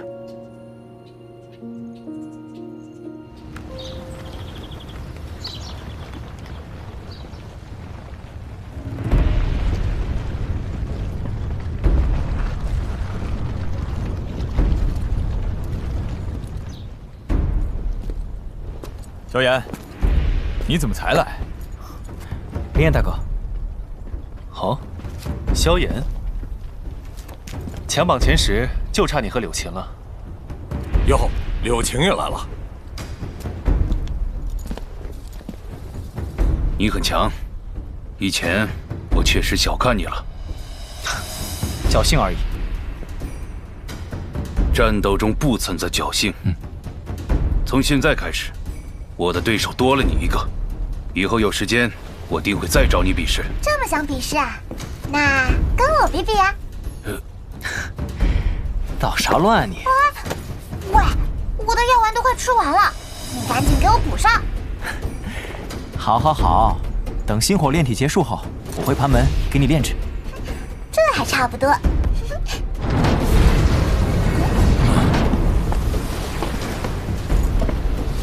人既然都到齐了，便进入炼气塔吧。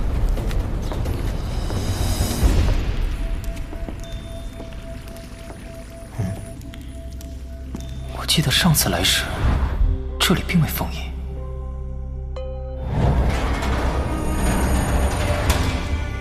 都给我进来！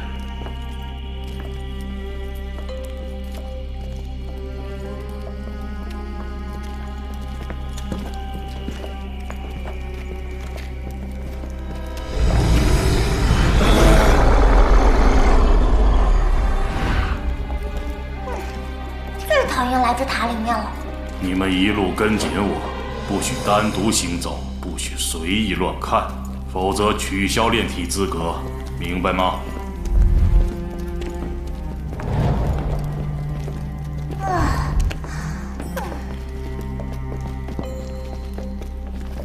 距离最低处越来越近了。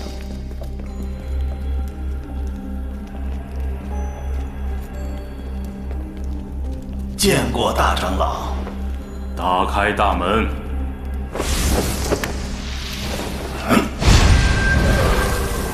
此处除了有守护的长老，还有封印。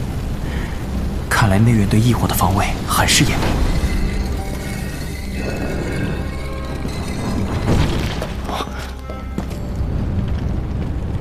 炙烤感更加浓烈了，看来这里离陨落心炎的本体不远了。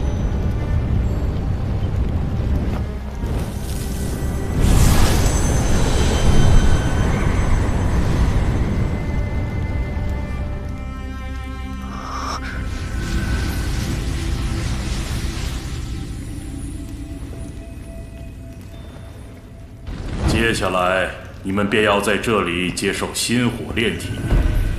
大长老，这是什么？这便是本源心炎，每年都要耗费我们大量的人力，才有可能获得这几团。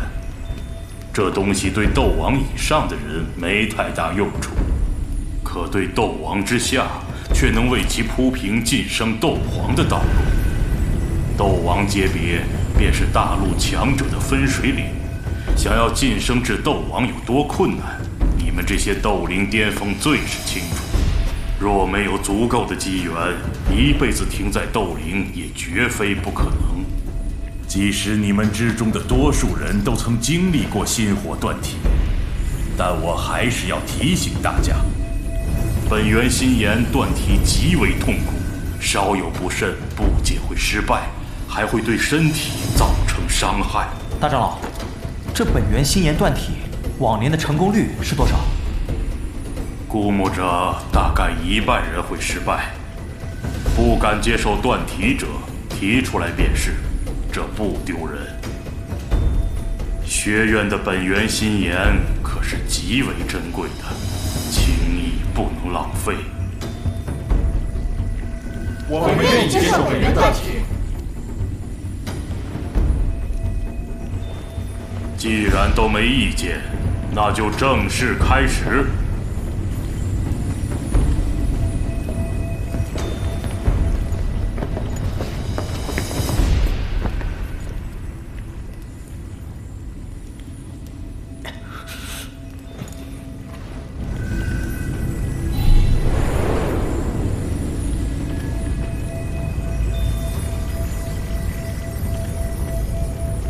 接下来闭目沉神，不要分心。万一出现问题，我们会出手的。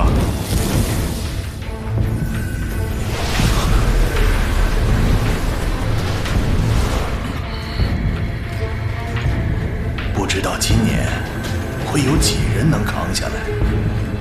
这心炎断体绝非上面几层修炼师的心炎可比。接下来就看他们自己的造化了。陨落心炎最近可有异动啊？大长老放心，上次可是召集了所有的内院长老，耗时5天，才将陨落心炎冲击时损坏的封印尽数补全。自此以后，陨落心炎出奇的平静下来，就连一点波动都未曾出现。多年来，陨落心炎一直在冲击封印，现在却十分平静。就算第1层封印不幸被破，这天坟炼气塔表层处还有当初院长大人亲自设置的封印，陨落心炎想要冲破，绝无可能。事反必出妖，这等历经岁月凝聚的异火，是天地间最具毁灭性的力量。一旦被他突破封印，整座学院都会在顷刻间毁灭。这种代价，我们迦南学院可付不起。多派些人手巡查，一有任何动静，立刻发出信号。我已通知了外院，届时自会有人迅速赶来。是。你们仔细看顾好这群小家伙，我要亲自下去看一眼。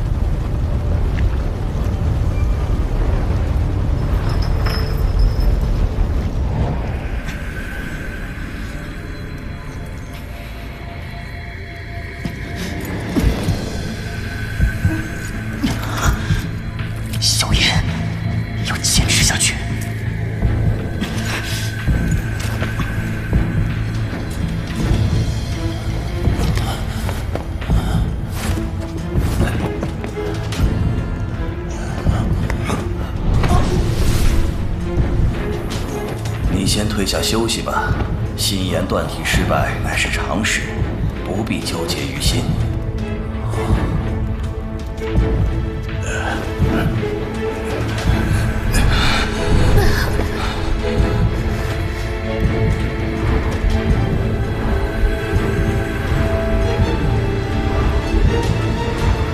这7人既闯过了危险期，后面便无大碍了。这一次成功的人可比上一届多。他们4人抗衡不了心炎热浪，我先将他们带出塔，你看顾好剩下的7人。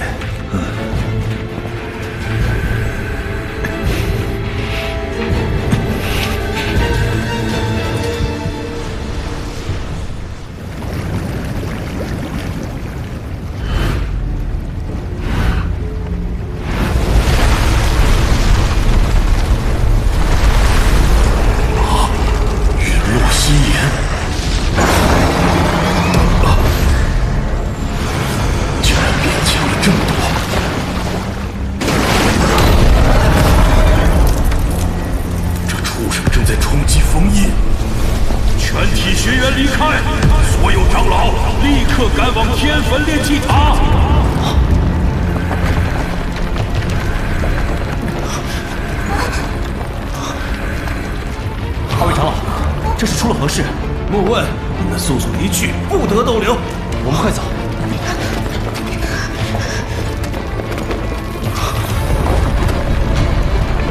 小炎，赶紧离开。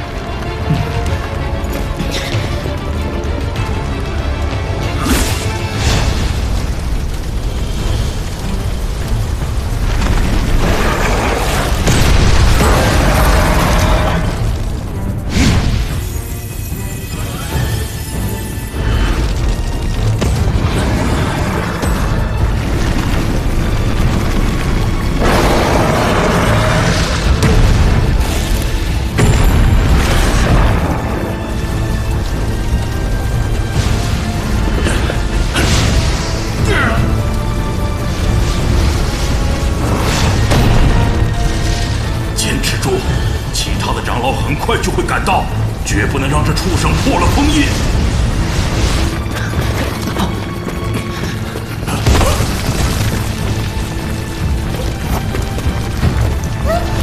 这可真是讨厌！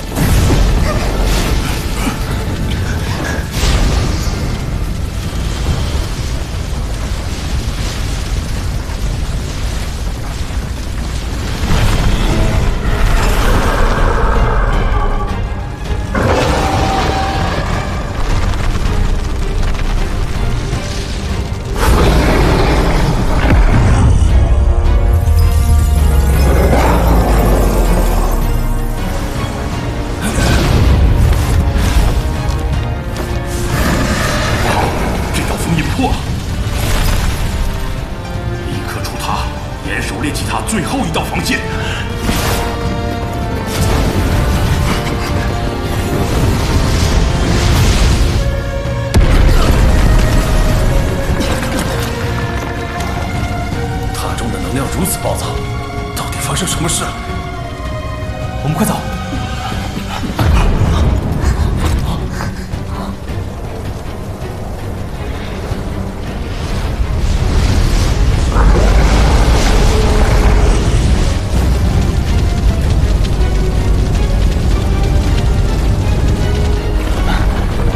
这是什么东西啊？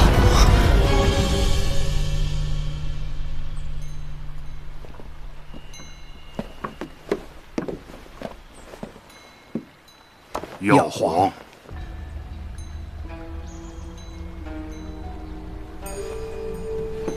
班老、袁门主，你们来了，请上座。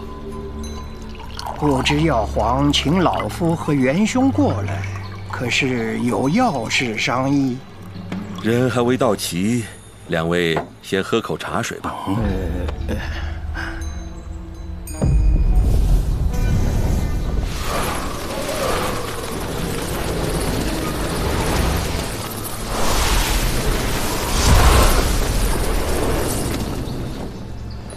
药皇，有劳范宗主了，请入座吧。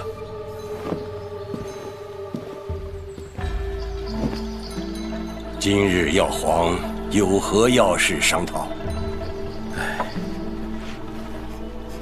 韩某今日仓促邀请诸位，实属有事相求。药皇使不得，您这是？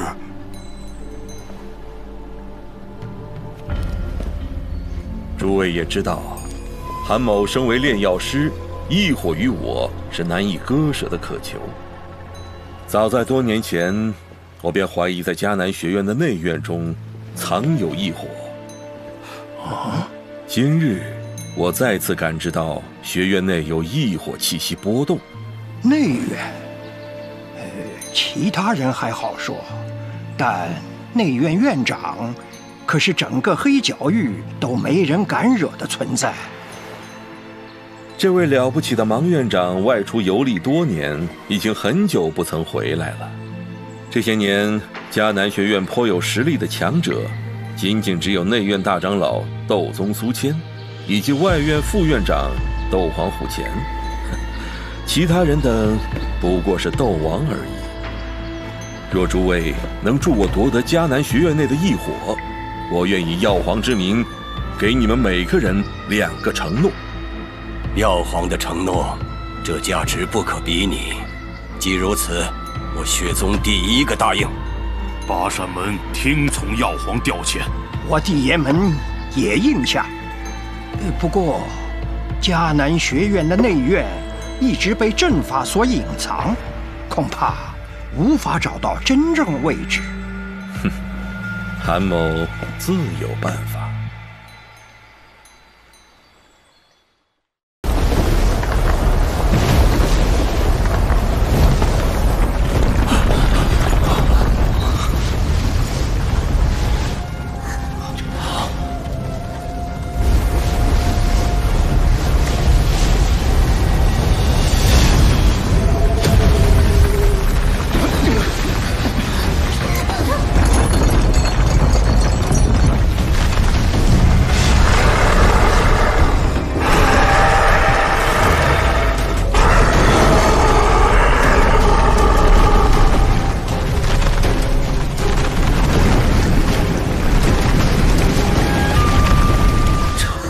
这是什么东西？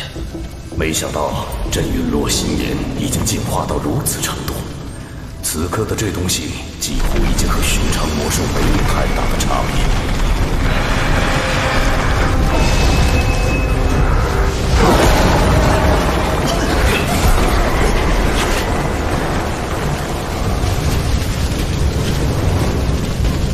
这不会比我的15岁结印强了不知多少倍。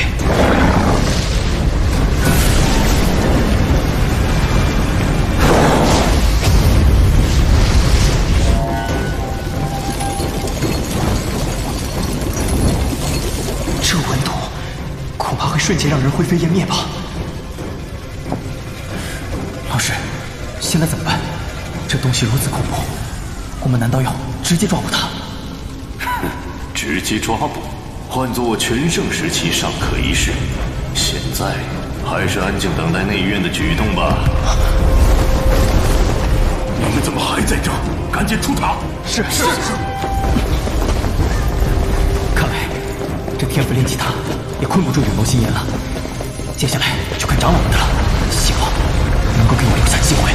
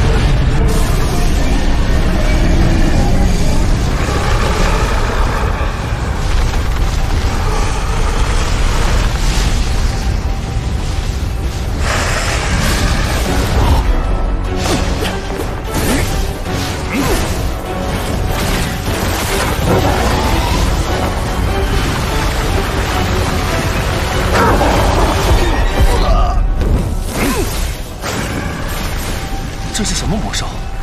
竟然如此恐怖！这可不是什么魔兽，我的本体是魔兽，确定能感觉到那火猛没有任何魔兽的气息。但我也不知道是什么东西。萧炎呢？他刚刚不是还在你旁边吗？别找了，他在那里。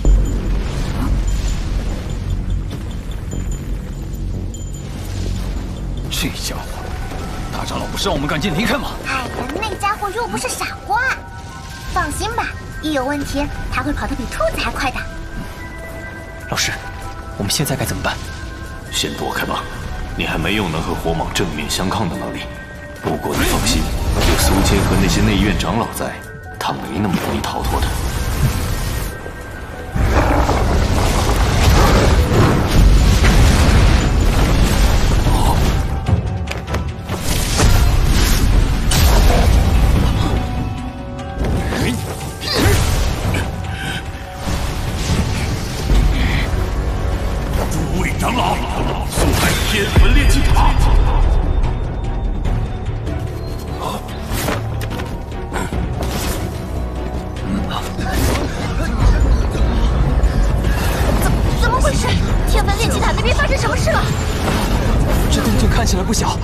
居然全部出动了！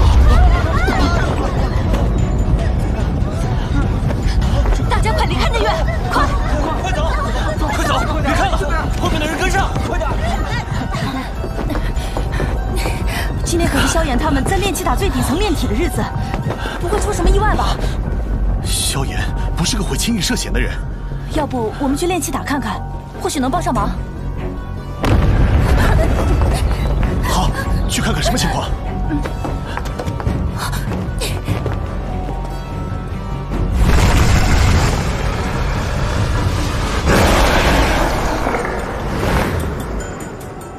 众长老听令，结千层封阵。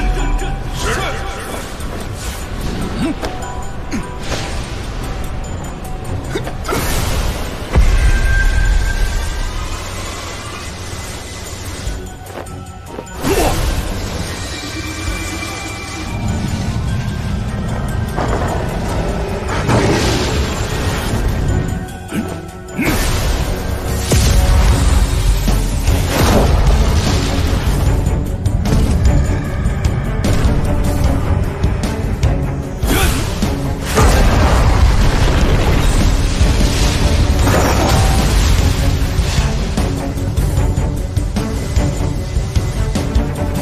真的要打起来了吗？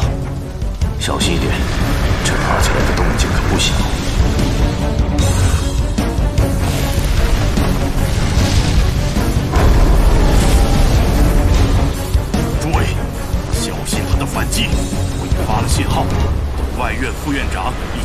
长老赶来之后，定能将他再度封印。是。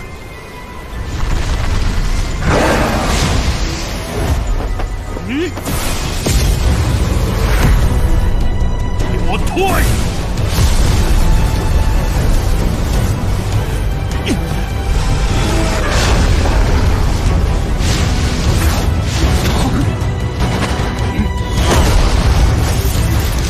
不好！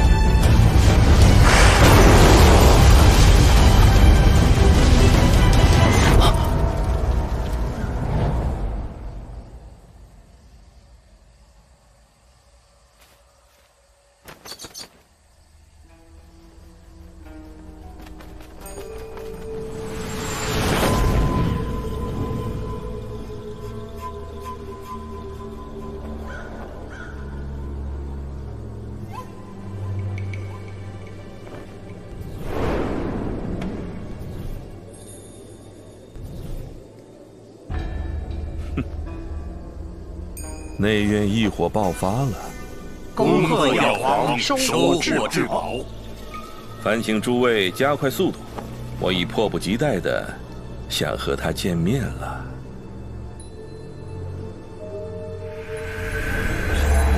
快走，炼气塔要倒了！现在看来，真是天助我也。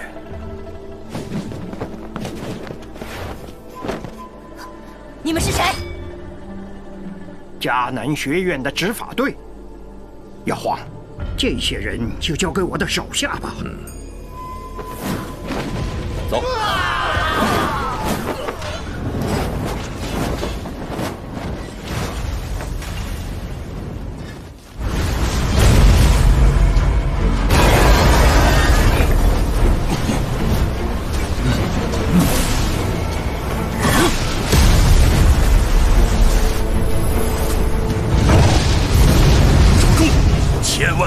火蟒突破，则整个迦南学院将毁于一旦。内院长老们似乎坚持不住了。老师，我们什么时候出手？不急，东面有着大批气息赶过来，想必应该是外院的强者。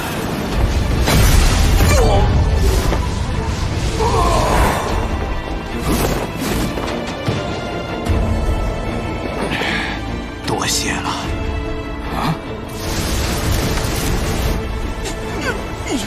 众位听命，换下几位长老。是。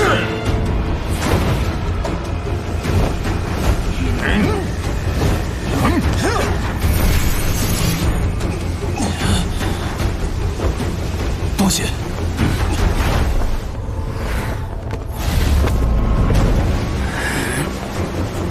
也不知长老们是否撑得住。有苏谦大长老在，他可是斗宗强者，一定能将这东西封印住。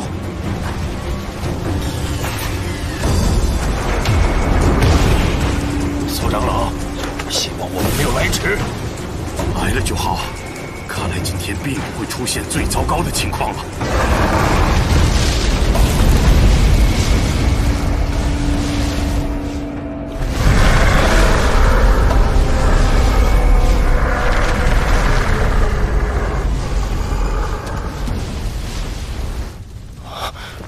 老师，他怎么停下来了？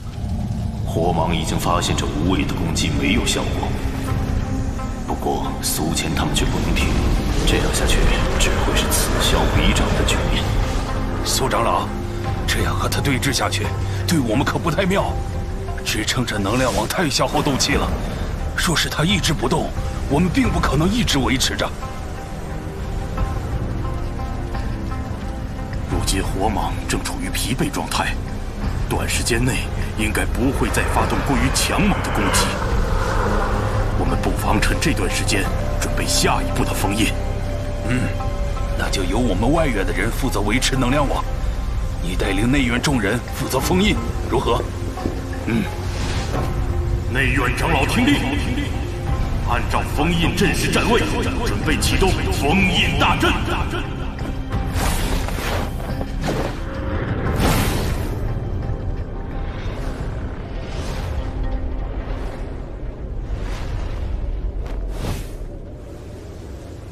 结阵！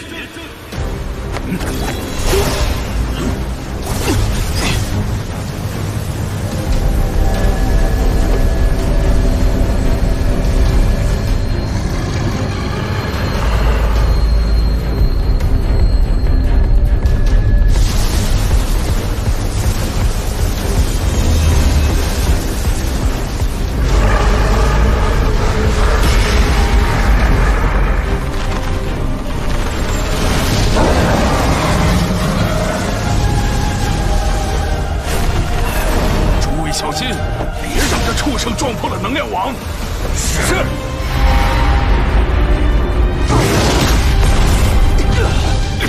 这畜生果然恐怖。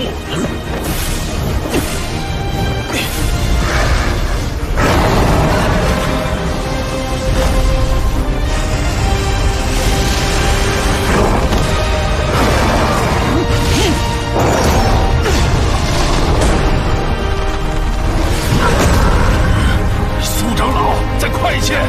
这畜生想要殊死一搏了！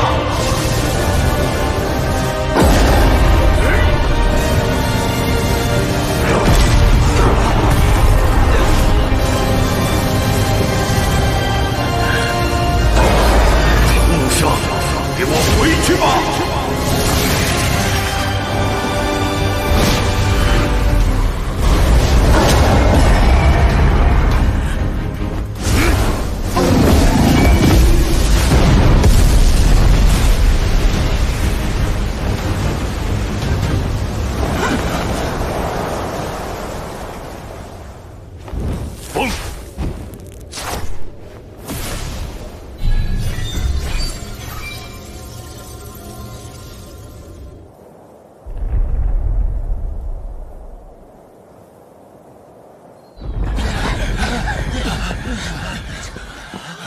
这是怎么回事？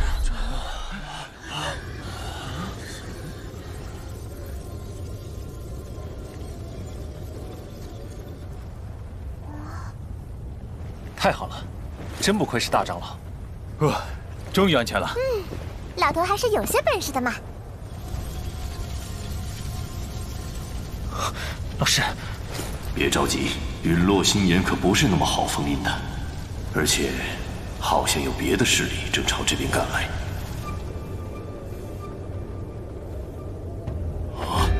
何人敢擅闯我内院重地？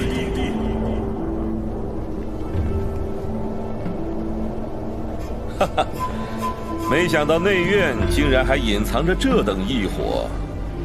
苏谦大长老，你倒是瞒得紧呐！寒风。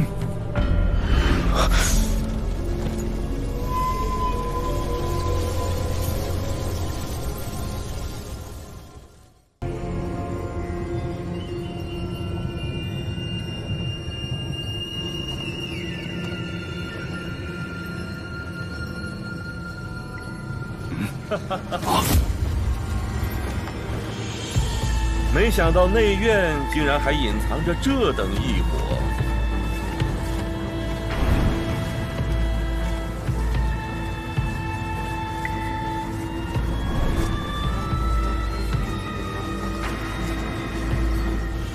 大长老，您倒是瞒得紧呐。哦，是黑角域的人。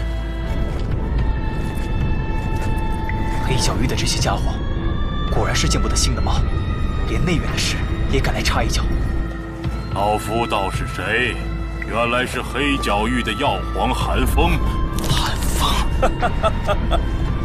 药皇的名讳不过是黑角域的朋友们随便叫的，当不得真。寒风，你们不请自来是想干什么？异火乃是天地奇物，却被你们封印在此，未免也太过残忍了。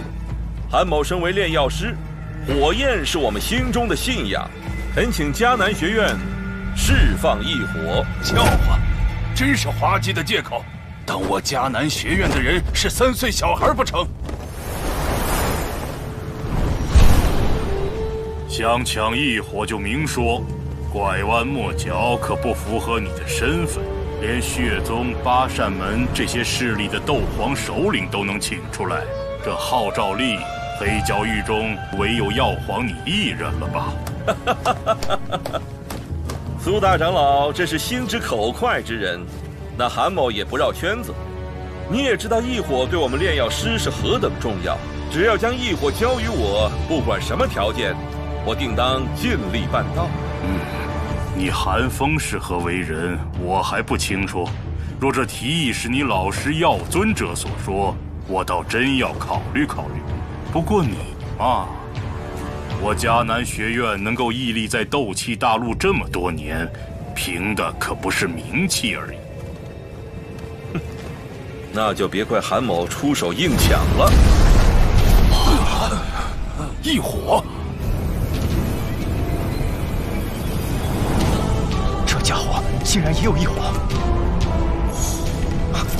不是，我没事，不用担心。只是没想到这欺师灭祖的叛徒，竟然还能有这种机遇。老师，放心吧，清理门户的事情交给我来做。你有这份心便行了。现在的你还不是他的对手，暂时先不要与他有冲突。韩风，你现在带人离开，今日这事我可以当作未曾发生，否则日后院长回来，你们在场之人怕是一个也逃不掉。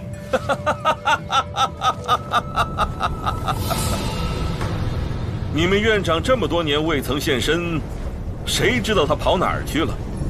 只要我得到异火，就算是他，又能奈我何？狂妄！好多年没有动手了，今天老夫就来掂量一下，看看你有没有说这话的资格。冥顽不灵，斗宗的确强横，不过也并非真正无敌。我黑角域中依然有人能与你匹敌。金银先生，请现身吧。韩风，你可知道请我们出手的代价？希望我们要的东西能拿得出来。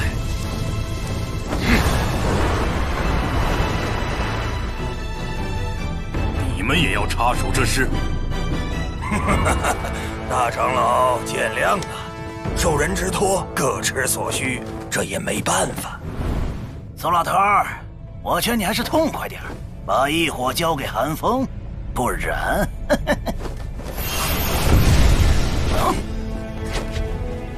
我倒要看看，传闻联手可越阶对抗斗宗的金银二老，究竟有何了不得之处？众长老听令，保护异火！是异火！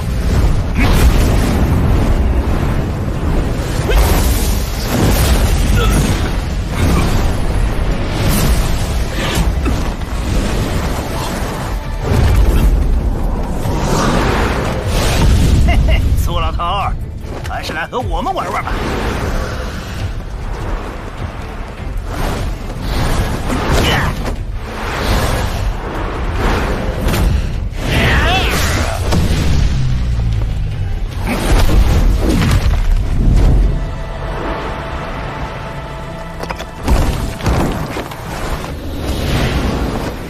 索性就先解决你二人。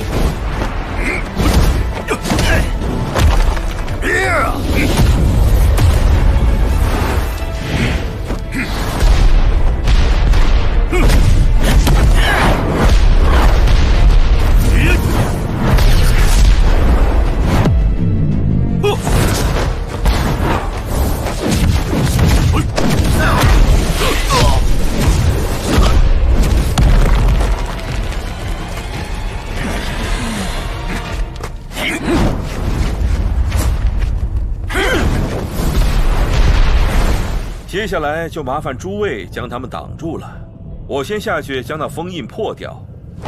事成之后，韩某定有重谢。拦住他！你们的对手可是我们。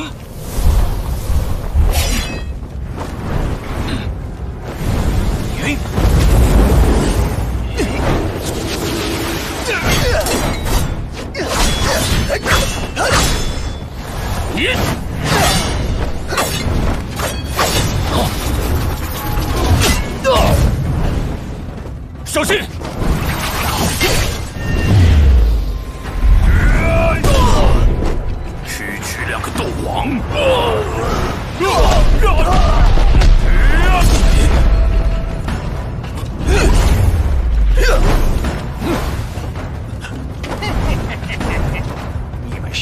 太过藐视我这个斗皇了。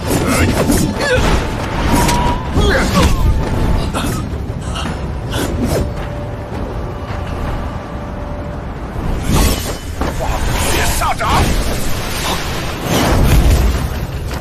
谢了，胡老头。看样子很重视本宗吧？特意找了个玩火的。你俩拖住他，我去阻止寒风。想跑？范老，你的对手是我们。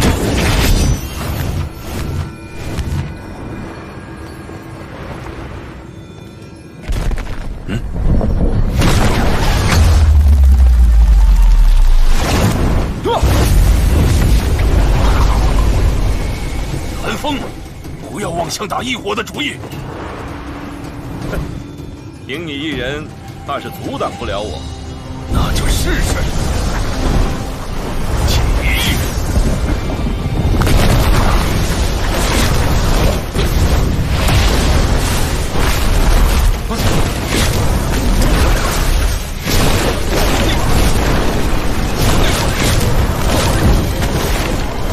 老师，我记得寻常力药师顶多只能拥有一种火焰吧？这寒风既然有了一种异火，为何还要再来抢夺？因为他也修习了分诀，不过他所修习的分诀仅仅只是残卷。残卷？当年他还是我弟子时，趁我不备偷入分诀。不过在修炼时被我发觉，长久间他也只能得到一小部的分诀空放路线。他在炼药术上的天赋不比你弱，经过这么多年的摸索，怕是找到了一些办法，不然不会对第二种异火有兴趣。不管他有多强，我一定要杀了他，给老师报仇。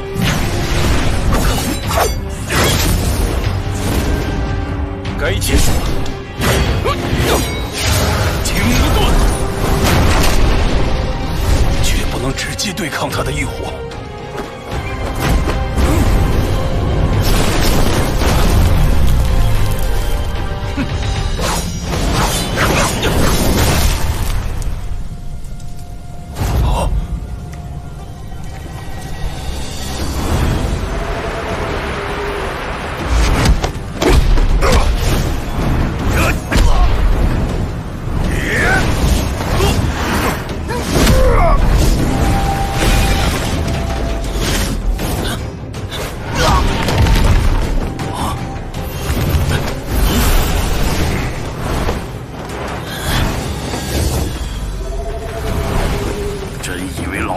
下杀手，邹老头，别人敬你是斗宗，我们兄弟俩可不怕你。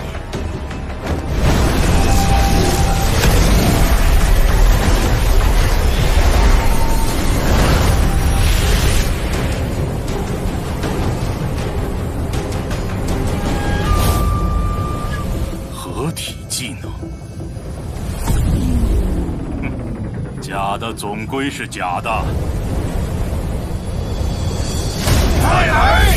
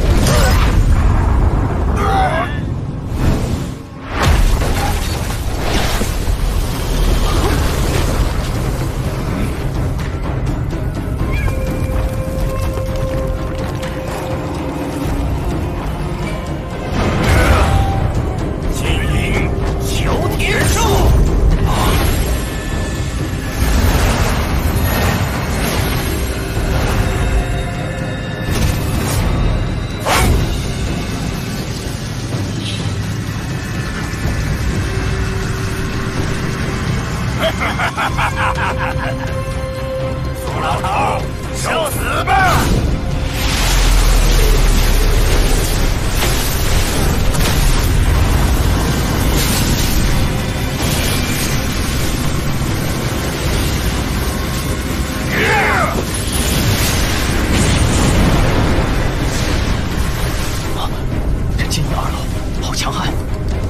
本是双胞胎，合体后实力能达到斗宗级别。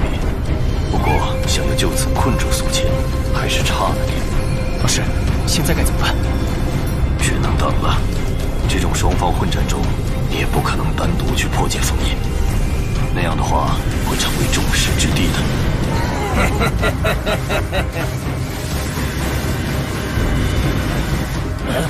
苏倩要布阵了。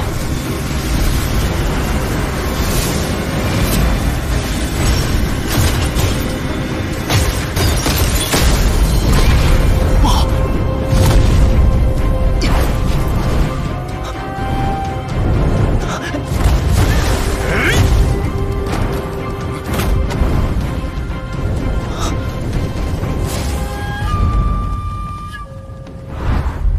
小子，你可让本宗好找！还我儿命来！糟了，被发现了！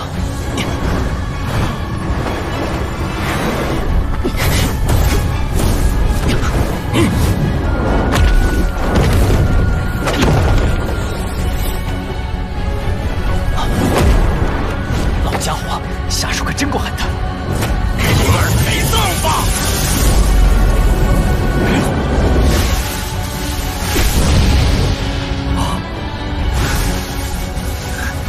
杀我可没那么容易！3000雷动，果然是你！好，很好。等本宗擒住你，不会让你死得太过轻松，不然怎么对得起本宗死去的儿子？那就试试。小小斗灵，还想翻天不成？看你还怎么逃！不好，必须尽快冲出去！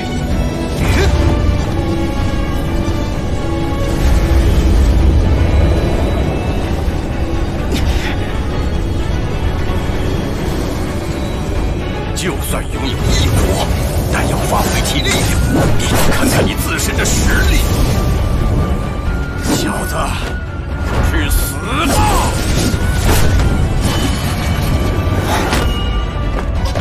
好家伙，斗皇强者与斗灵战斗，面不开炮！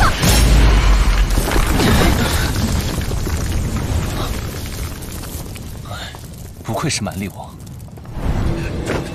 哼，老头，萧炎要是有事，我一定让你好看。你找死！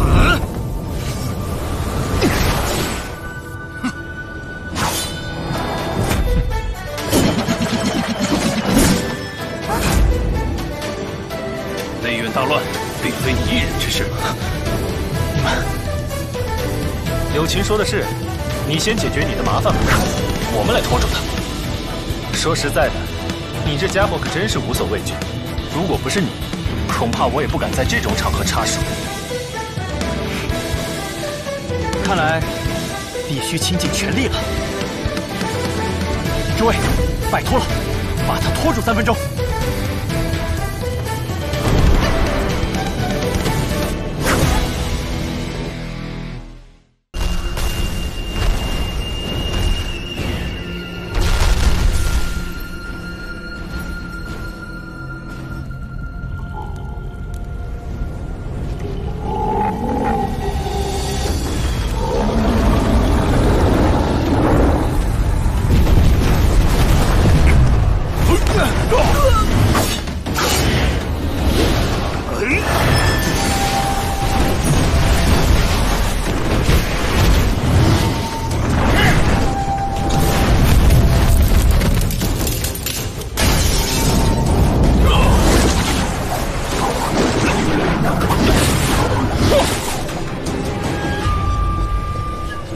初生牛犊不怕虎，就凭你们也敢来阻止本宗？哼！老头，你废话可真多。几个小辈也敢如此猖狂？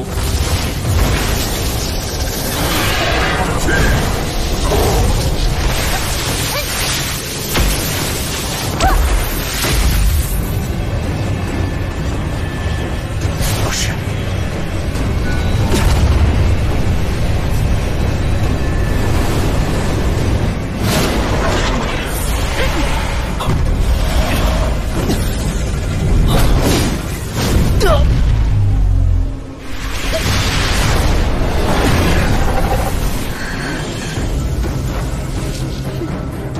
吃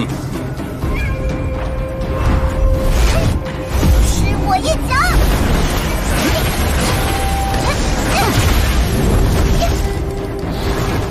哪里来的怪物？这等怪力，就连专修肉身的斗王也不具备。加速！雷！嗜血甲！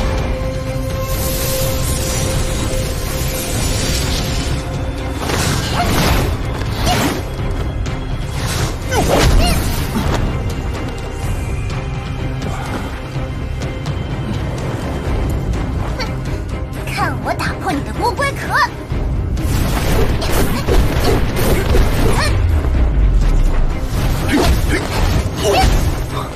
这便是强榜第一真正的实力吗？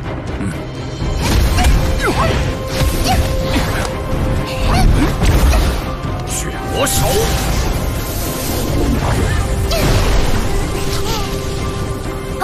紫妍，乖乖下地狱吧！天裂山！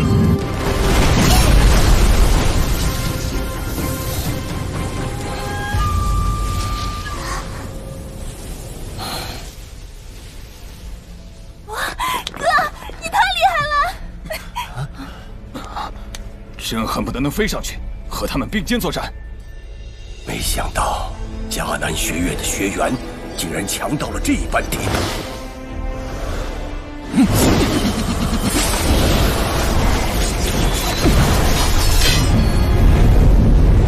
青烟紧钩。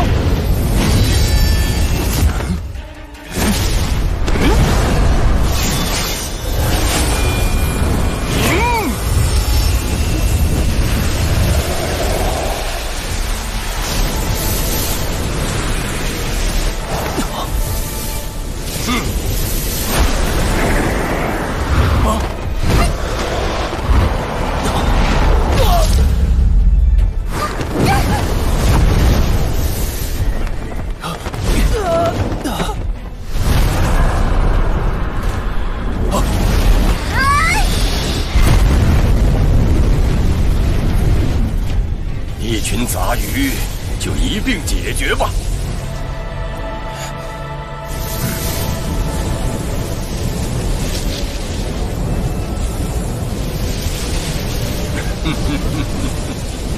哈哈哈哈哈！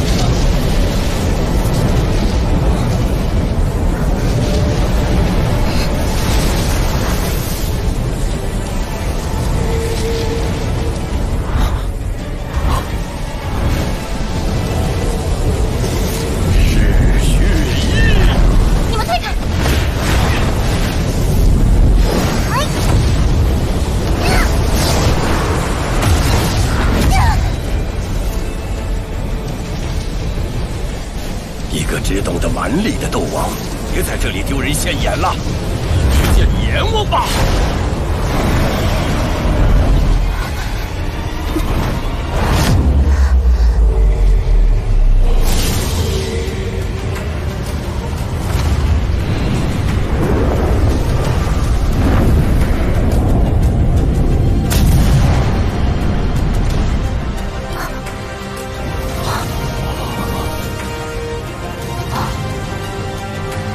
对一个小女孩下这般毒手，你个老东西还要不要脸？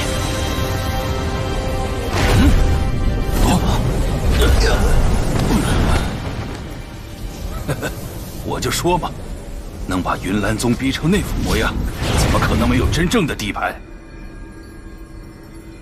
你最好祈祷院长短时间不会回来，不然的话，异火这等天地奇宝，本就是有缘者得之。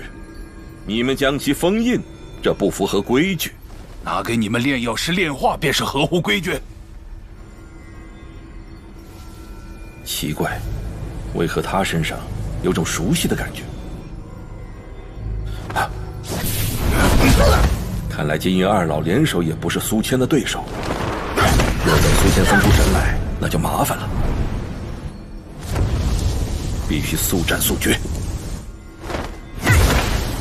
想从迦南学院手中夺取异火，哼，痴人做梦！这里面有疗伤药，你们尽快服用。谢了，谢了。喂，小野，你怎么一下子就跨越了2个阶别，成了斗皇？是吃了什么厉害的丹药吗？哪有这么强的丹药？你们先退开，我来对付他。好吧，不过那老家伙太可恶了，你可得帮我找回场子，狠狠地揍他一顿。没问题。我们走。伤得重不重？你们没事吧？内院强榜第1，应该是这家伙才对。没想到他竟然隐藏得这么深。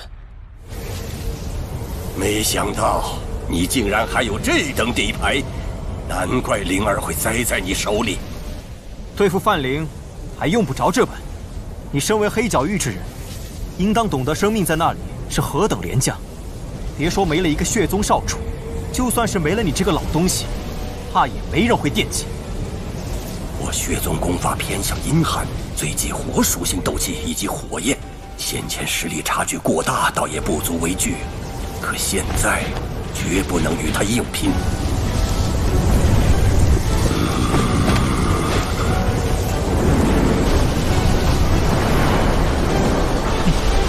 用之举。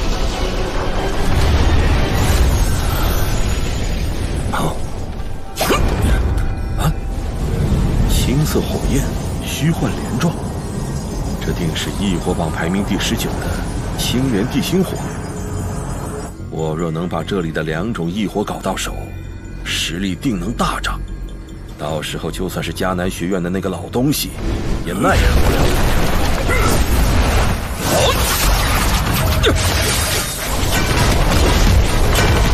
这血海，就烧了吧！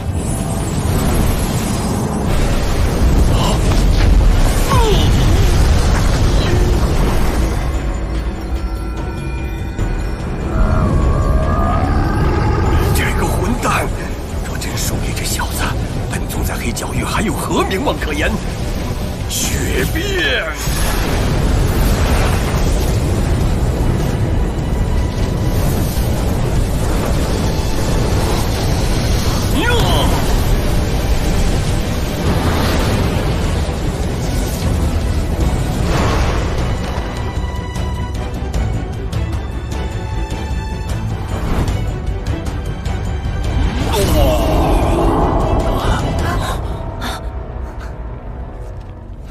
将本宗逼到使用血变，你这家伙足以自傲了。这老家伙，看来是要施展真正的本事了。既然你这么等不及去见你儿子，那我便送你一程。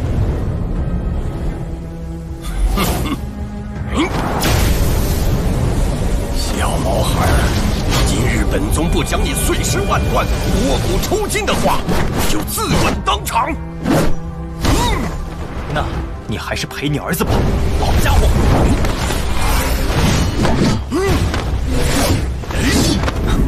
这老东西的速度比先前快上了不少。就是他，本宗要在他身上扎出无数个血洞。现在的你可没那资格。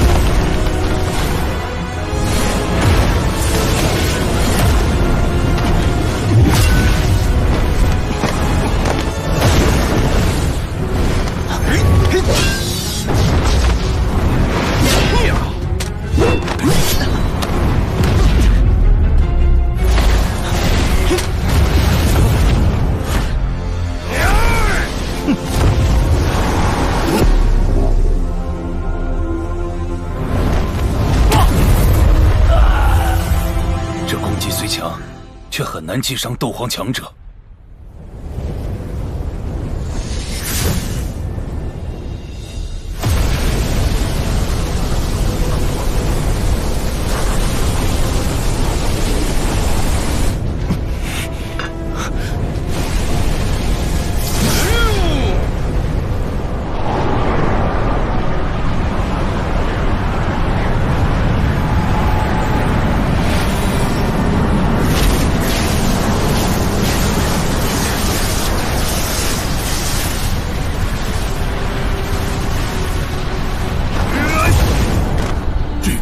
师，范劳这家伙，竟然被这年轻人逼到使用地阶斗技。这恐怕是斗皇强者倾力而为的全力一击，就算有老师力量的支持，也绝不可小觑。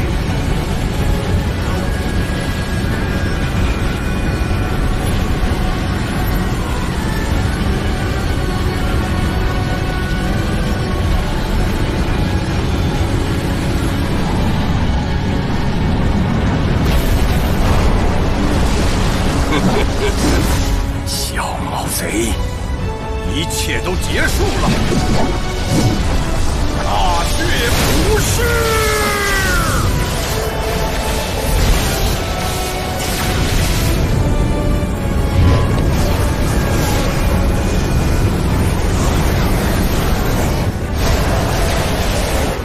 叶分，是浪池。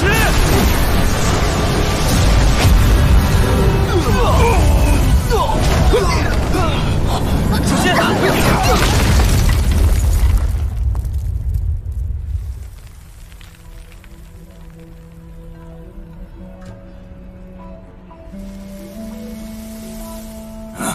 竟是与大血不逝不相上下的地阶斗技，迦南学院的底蕴果然非比寻常。唉，这小子还好没把天焚炼气塔给炸了。如此年轻的斗皇强者，还拥有极具杀伤力的地阶斗技于异火。唉，范宗主此番怕是要败。这小子实力太强，不能纠缠下去。虽然不知道原因，但这股力量绝不属于他。等你这股力量的时间限制一到，本宗取你性命，还不是易如反掌？想跑？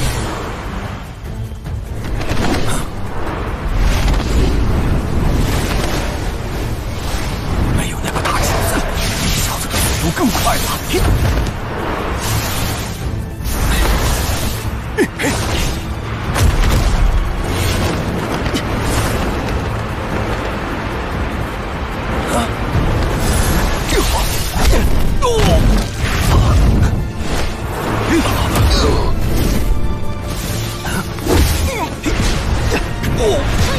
好样的，凤凰！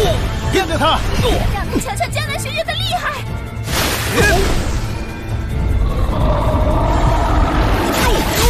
发起风！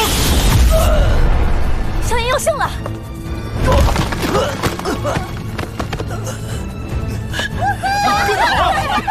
萧炎不能留他性命，免得后患无穷。老东西，灰飞烟灭吧！好快的速度！不过是以血液自残为代价的逃跑秘术罢了。小兄弟，这其实是个误会。我也是这么认为的。又是自残吗？哼，我倒要看看你有多少鲜血可供你使用。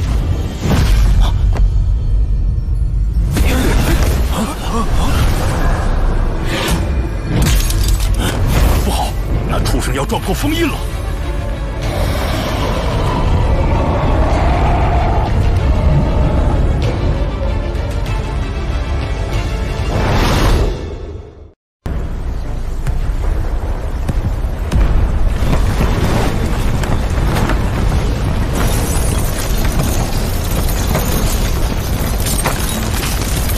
不好，那畜生要冲破封印！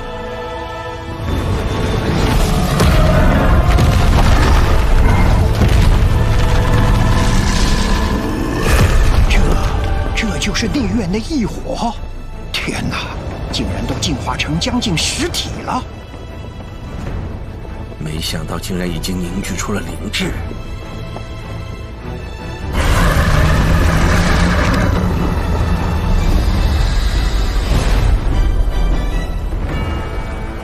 众长老听令，准备结阵。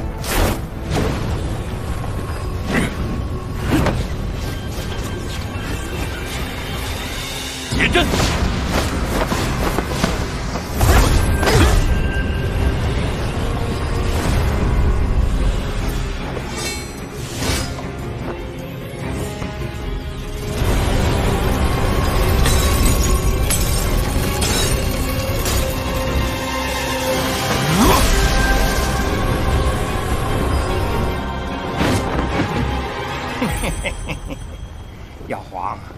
现在内院长老自顾不暇，正是我们动手击溃他们的大好时机呀！班老莫急，经过先前的大战，这些长老们消耗不小。反观这异火，却是在养精蓄锐。想要再将这异火封印，可没那么容易。大可等他们两败俱伤后，我们再出手抢夺异火。我所谋的只是异火，并不想与迦南学院结下生死之仇。迦南学院的长老们甚是可恶，如今有大伤学院的机会，放弃了着实可惜。迦南学院底蕴不菲，若真造成长老们死伤大半，恐怕学院里隐世的强者绝不会善罢甘休。哼！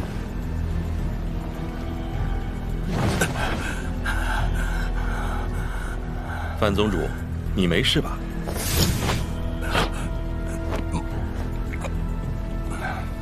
那家伙的异火刚好克制我，不然的话，他绝没好果子吃。这青年能打败范劳，就算剔除属性相克的缘故，其实力也在5星斗皇之间。后面找时间打探清楚他的来历，便夺了他的异火。狡猾的老家伙！不要轻举妄动，那家伙身边有着不少强者，就算将我借予你的力量施展至极限，也讨不了好。虽然他修炼的只是残卷分诀，可分诀吞噬异火后的强横，绝不可小觑。除非你达到斗王级别，不然尽量不要与他正面冲撞。老师，我知道，现在不能冲动。以正常速度进阶斗王，至少需要2年时间，而陨落心炎，则是能让我尽快进入斗王的关键。无论如何，我都要将他弄到手。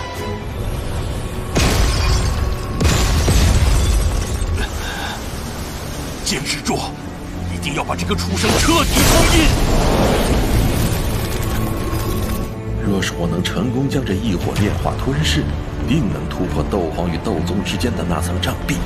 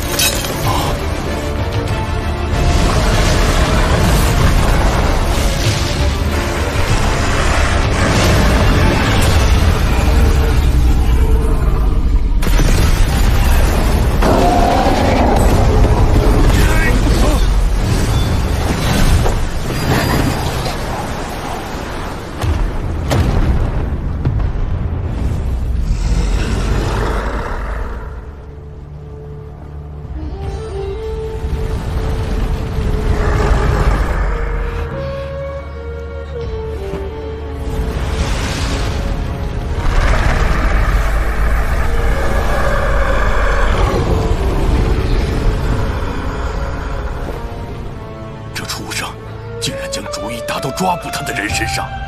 火由心生，淬气炼骨，竟然会是异火榜排第14的陨落心炎。它可是俗称修炼作弊器，无数人梦寐以求的好东西。没想到，连大长老率领这么多长老也无法将它封印。这异火眼中的贪婪，难道他还想把我也给吞噬了不成？这陨落心炎已经具备了灵智，他自是知道吞噬了你和寒风体内的异火，将会极大增长他的力量。没想到还会从猎人变成猎物。老师，那现在怎么办？先离他远一点，这东西能量极强，就算你我联手，怕是也抵挡不了。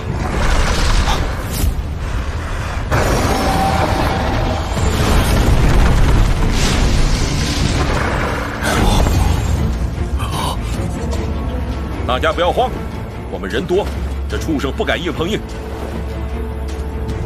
要慌，我一手重伤，怕是帮不上忙了。告辞。这个混蛋，日后别想求我给你炼制丹药。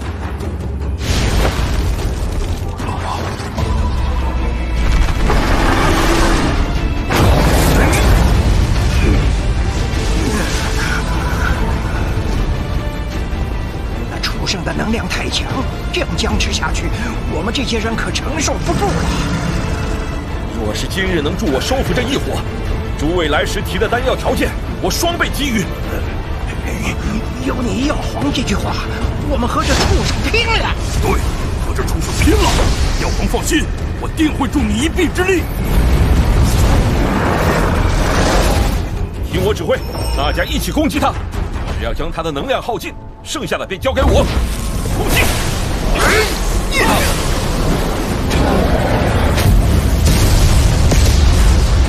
宋长老，现在怎么办？静观其变。陨落心眼的目标似乎是寒风，那便让他们争斗一番。大家抓紧时间恢复斗气，这场大战还没结束。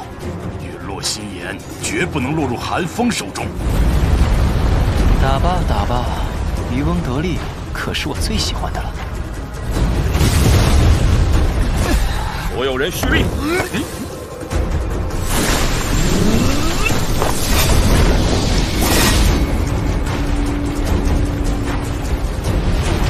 攻击！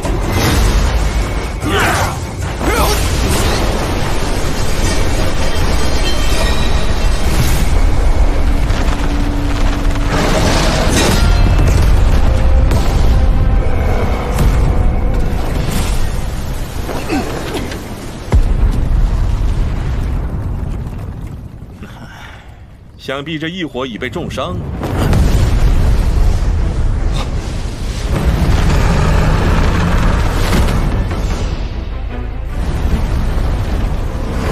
拦住他！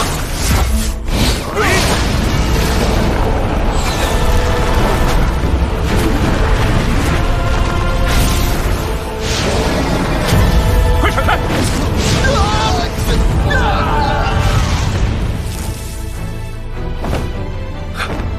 该死的！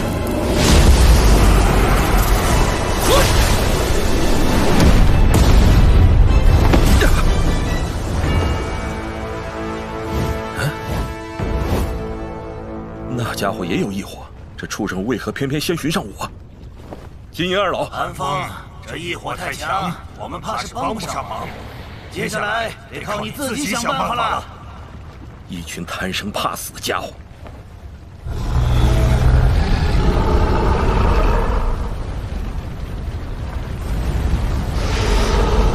该死！必须施展手段，打压住这畜生的气焰。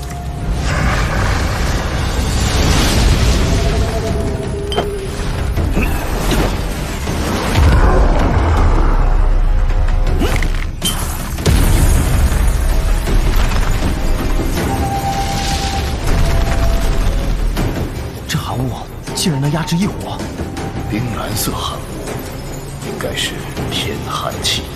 天寒气，这种东西的罕见程度并不比异火小，只存在于极寒之地深处，仅有异火方能抵御，但异火的威力也会大打折扣。那陨落心炎会不会被寒风得手了？放心吧，异火始终是天地间最具毁灭性的力量，想要将之收服极其困难。畜生就是畜生，不管你是否具备灵智，依然逃不了被捕获的命运。去！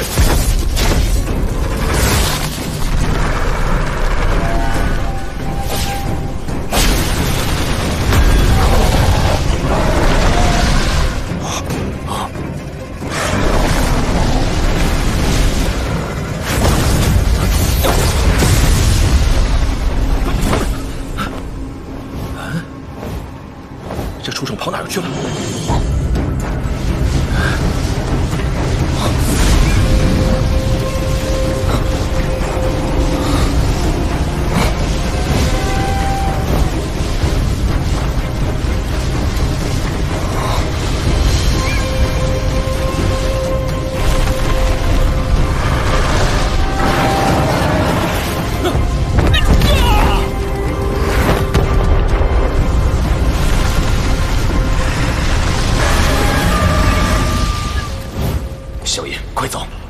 盯上你了。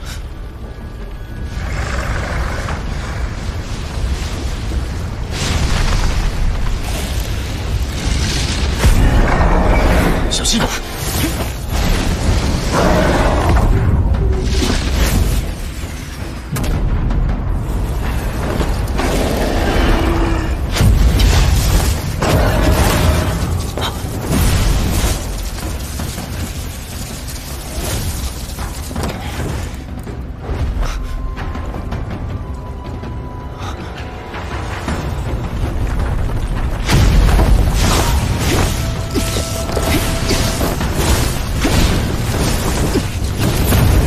小心点，别被一些火焰包围了。陨落心炎能够随意将自己变化成火焰中的一簇，然后在靠近时，再度凝聚成本体进行攻击。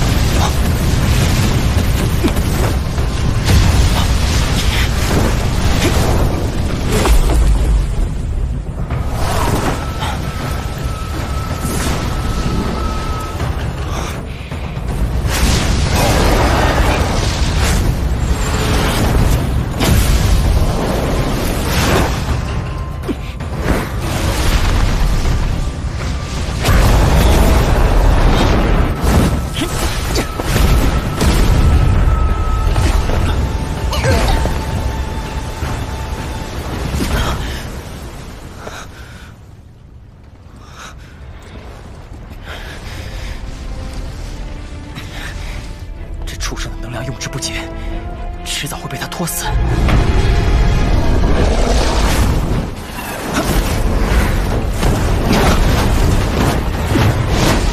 这般攻击若是落在内院中，恐怕所有建筑物都会在顷刻间毁灭。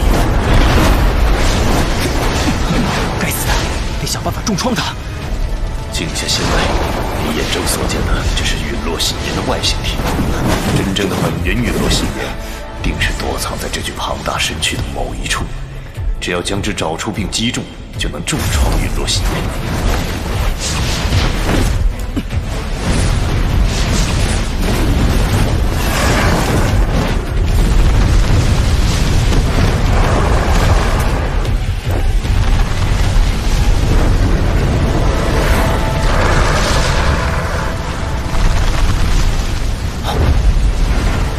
找到了！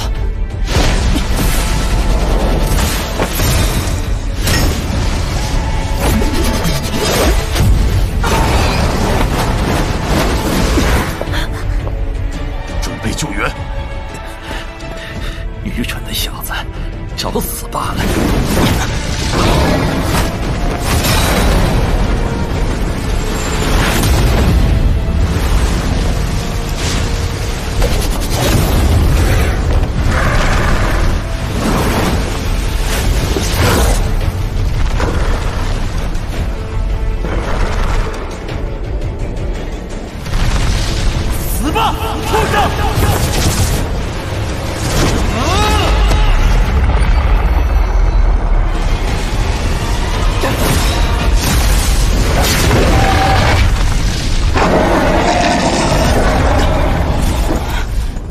完美的一次袭击，他该现形了。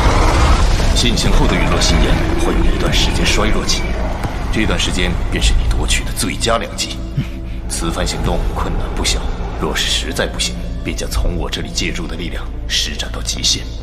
虽然有可能会暴露我的存在，但陨落心炎必须拿到。放心吧，老师，您庇护弟子这么多年，以后也该还弟子来了。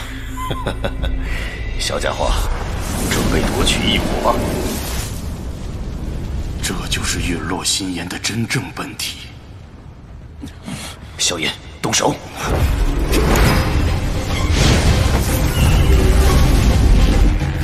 拦住寒风！黑角域诸位朋友，助我一力，事成后寒风定会重谢。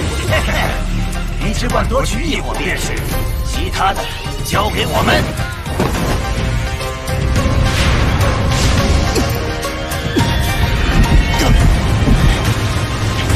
该死的！苏大长老，不过就是团火罢了，用得着这么拼命吗？看来这些年迦南学院对黑角域太过和善了，现在竟敢骑到我们头上来。要再次震慑黑角域，就从你们开始吧。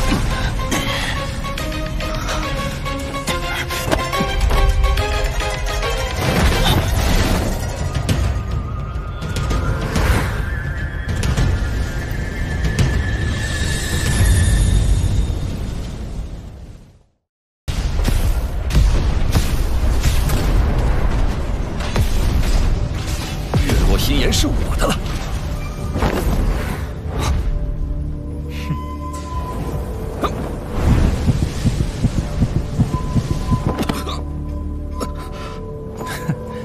心火入体。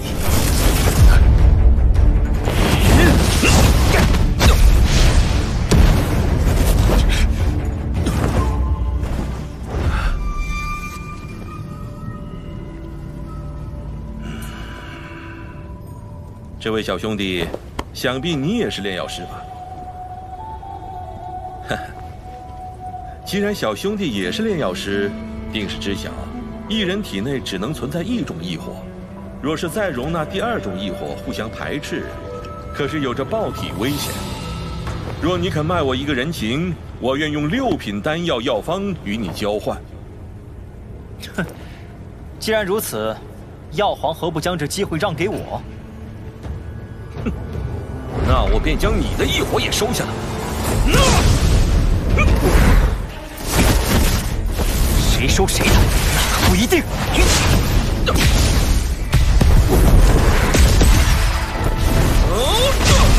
狂妄的小子！我在大陆文明时，你还不知道在哪儿和哪儿呢。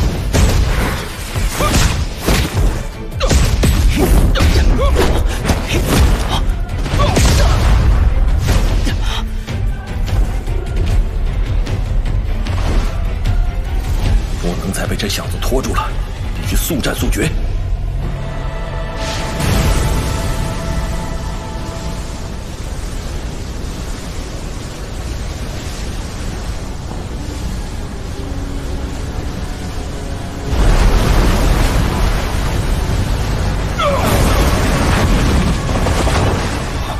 小心，这是异火独行，威力极其可怕。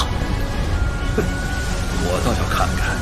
是你的青莲地心火厉害，还是我的海心焰更胜一筹？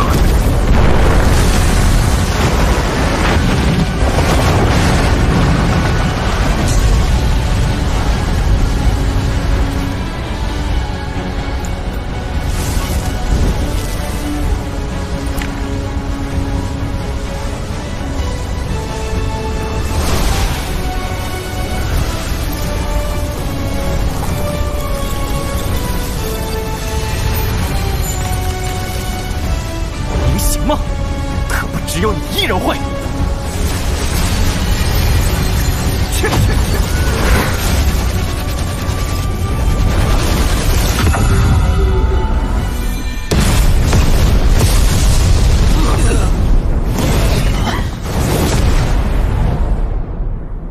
哼，发现了吗？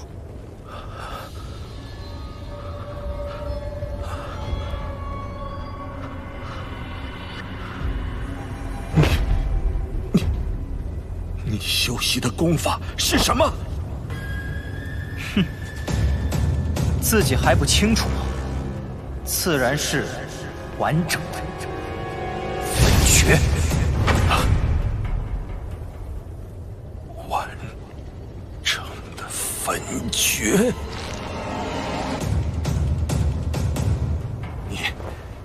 你从哪里得到这功法的？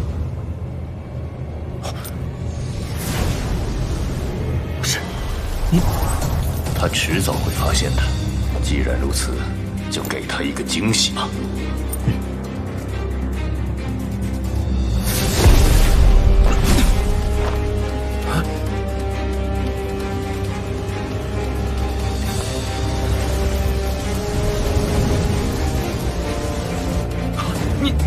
你没死，怎么可能？哼，托你的福，让我遇见了老师，不然的话。我这修炼之路怕是会少了许多精彩。老师，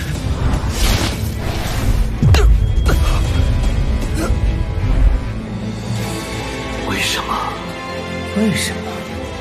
老师，焚诀这部功法，你为什么一直都不传给我？只要能变得更强，一切都值得。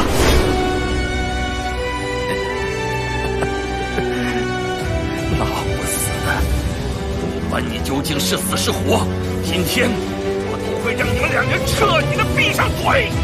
就怕你没那本事。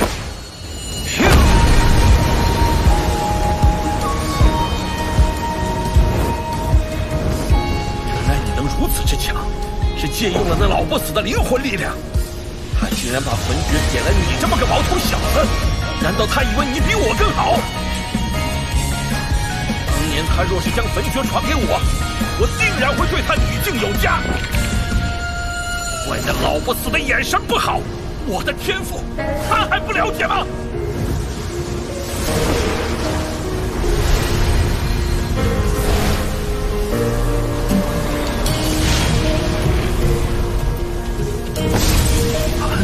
孤灵冷火，他竟然把这都给了你，凭什么？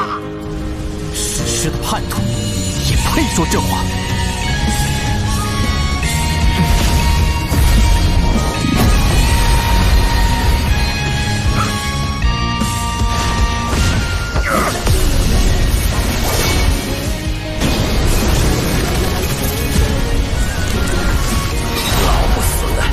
知道你在他体内，今日我定会让你再无任何逃生的机会。小师弟，师兄会让你和老师一起永埋此地。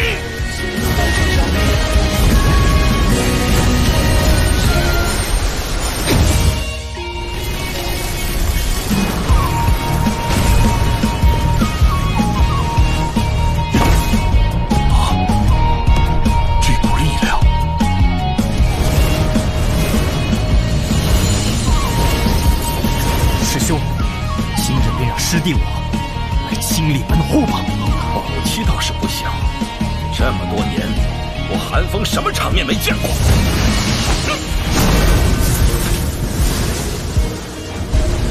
小子，和那老不死的一起受死吧！海燕姬。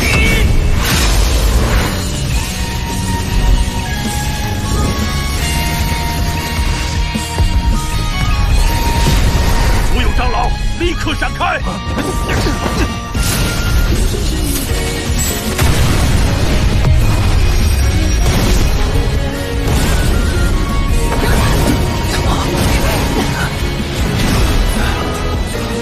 这才是萧炎的真正实力吧？真是可怕呀！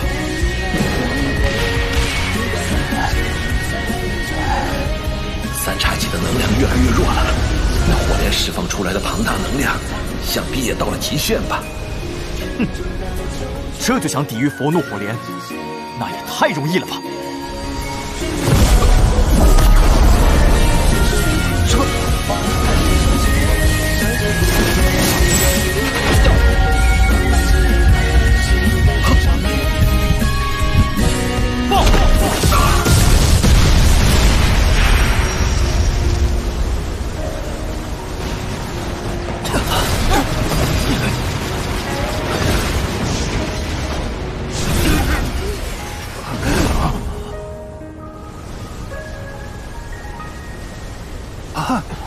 这家伙竟然打败了寒风！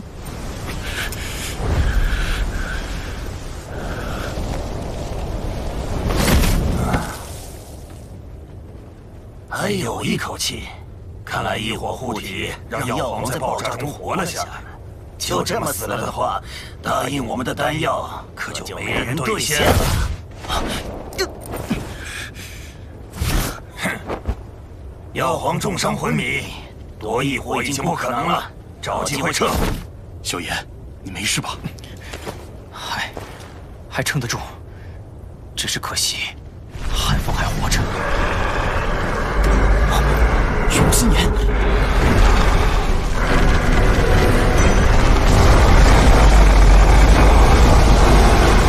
不好，他竟在吞噬火焰中狂暴的异火能量，必须拦住他。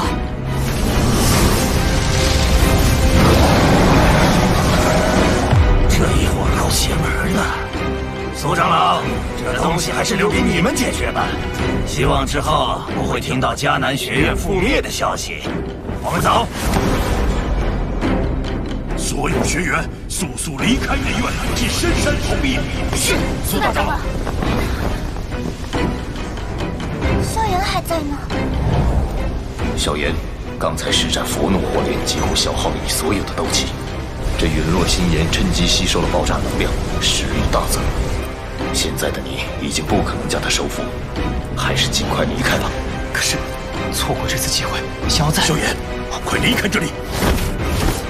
所有长老结8方伏龙阵，彻底封印陨落心炎。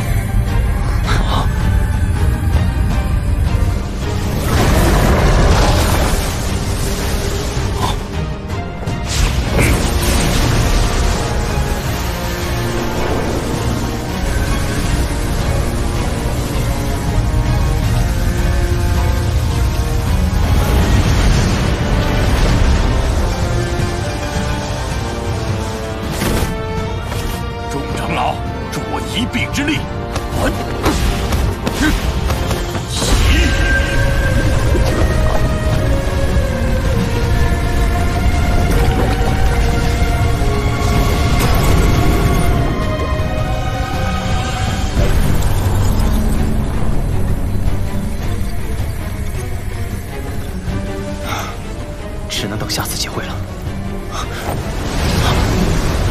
看来这个有对象，他的心力确实不小，你可要小心了。快，加速基因！从这个树上冲出去，谁也拦不住！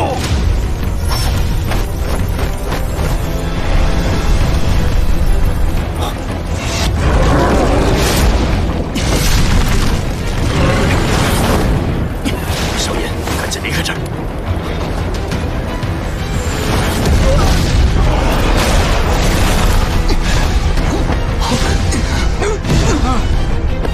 城主啊！方阵还没结成，如果这时我冲出阵法，陨落心炎必然会脱困而出，届时恐怕又是一场浩劫。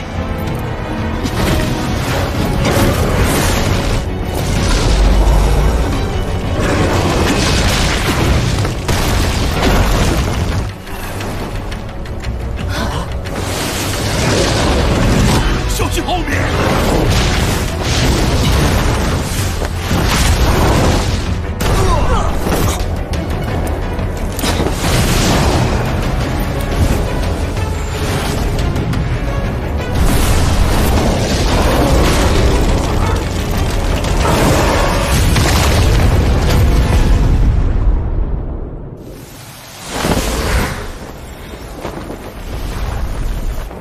就快结束了。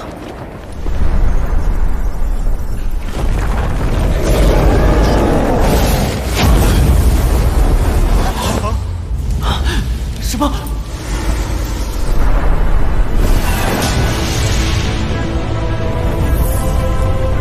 想不到猎人成了猎物，只是为了杀了那韩风。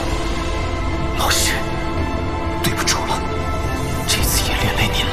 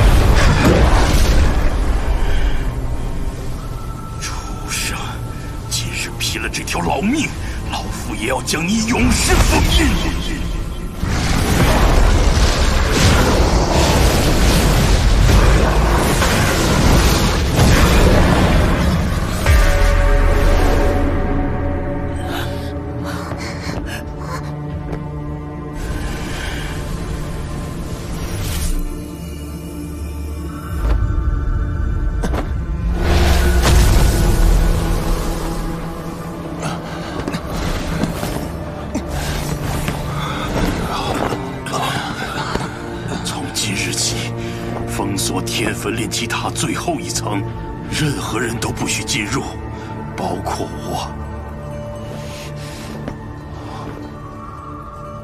他是迦南学院有史以来最出色的学生，空前绝后，记住那个名字吧。一个年轻固执的小家伙，萧炎。